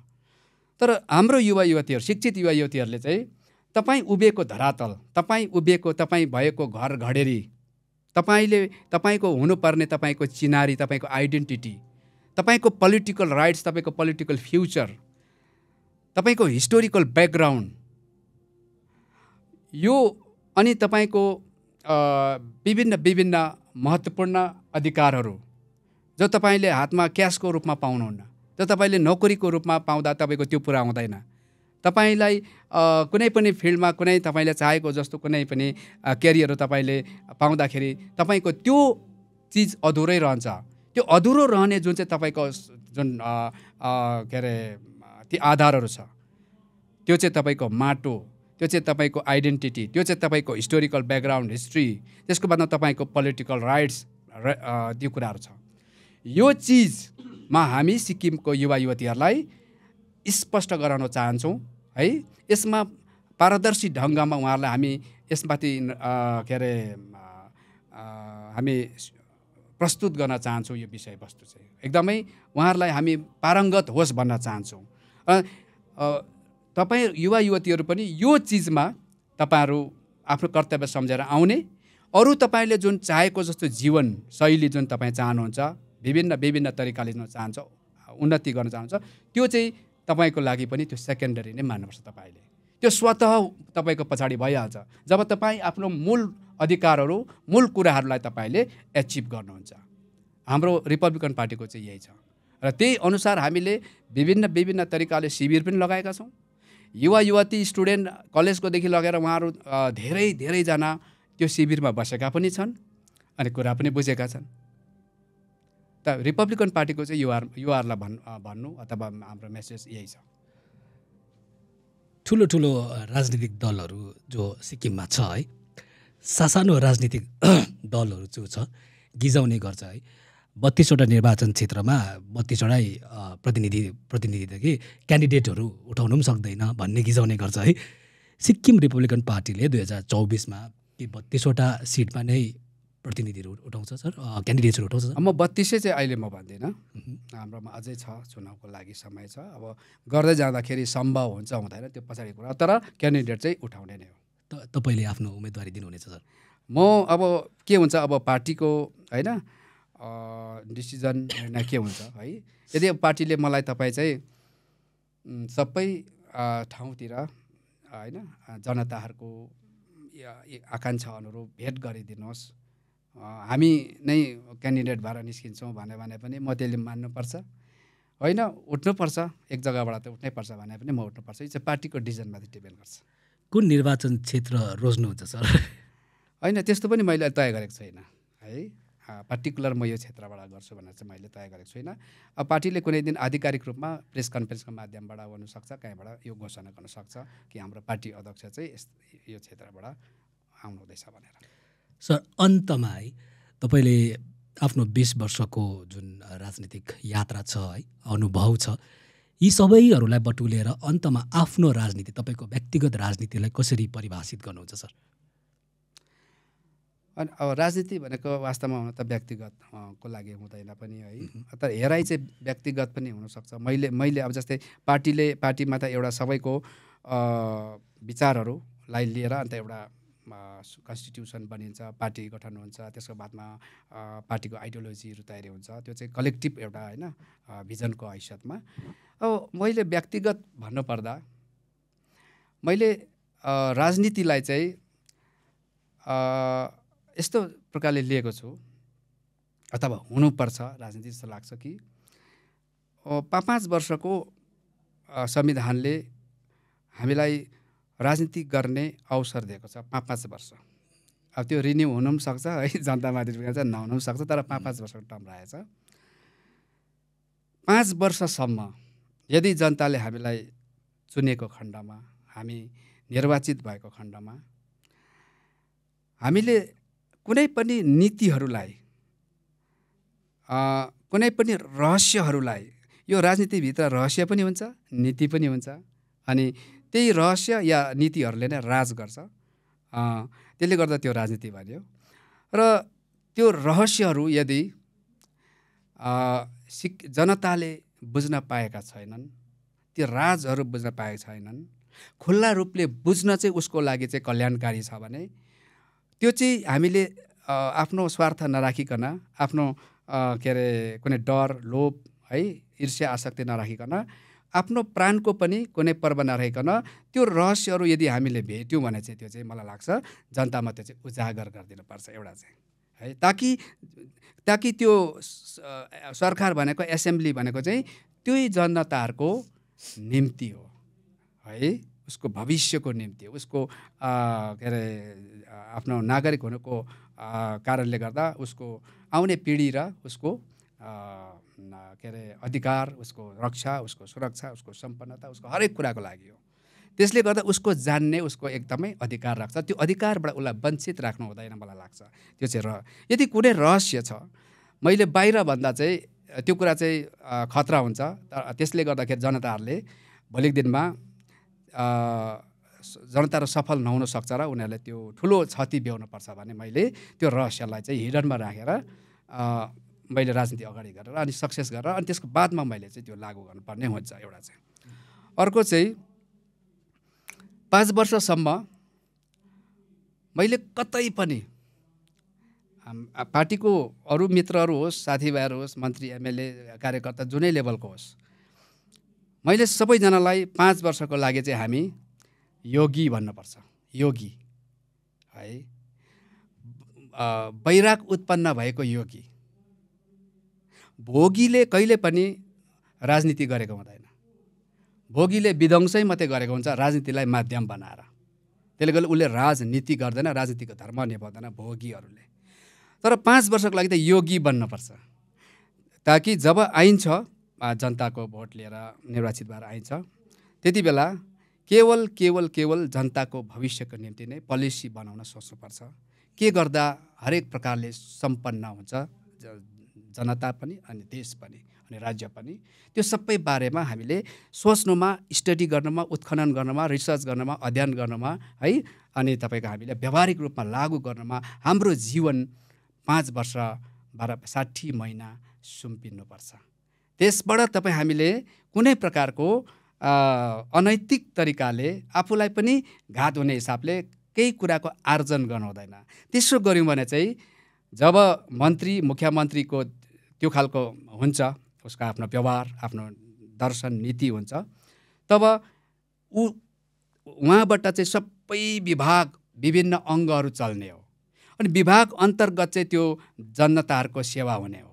त्यसो गर्दा चाहिँ त्यो विभागको जो मूल छ त्यहीँबाट त्यो पवित्र पवित्र पवित्र त्यो है हुँदै जाने हो।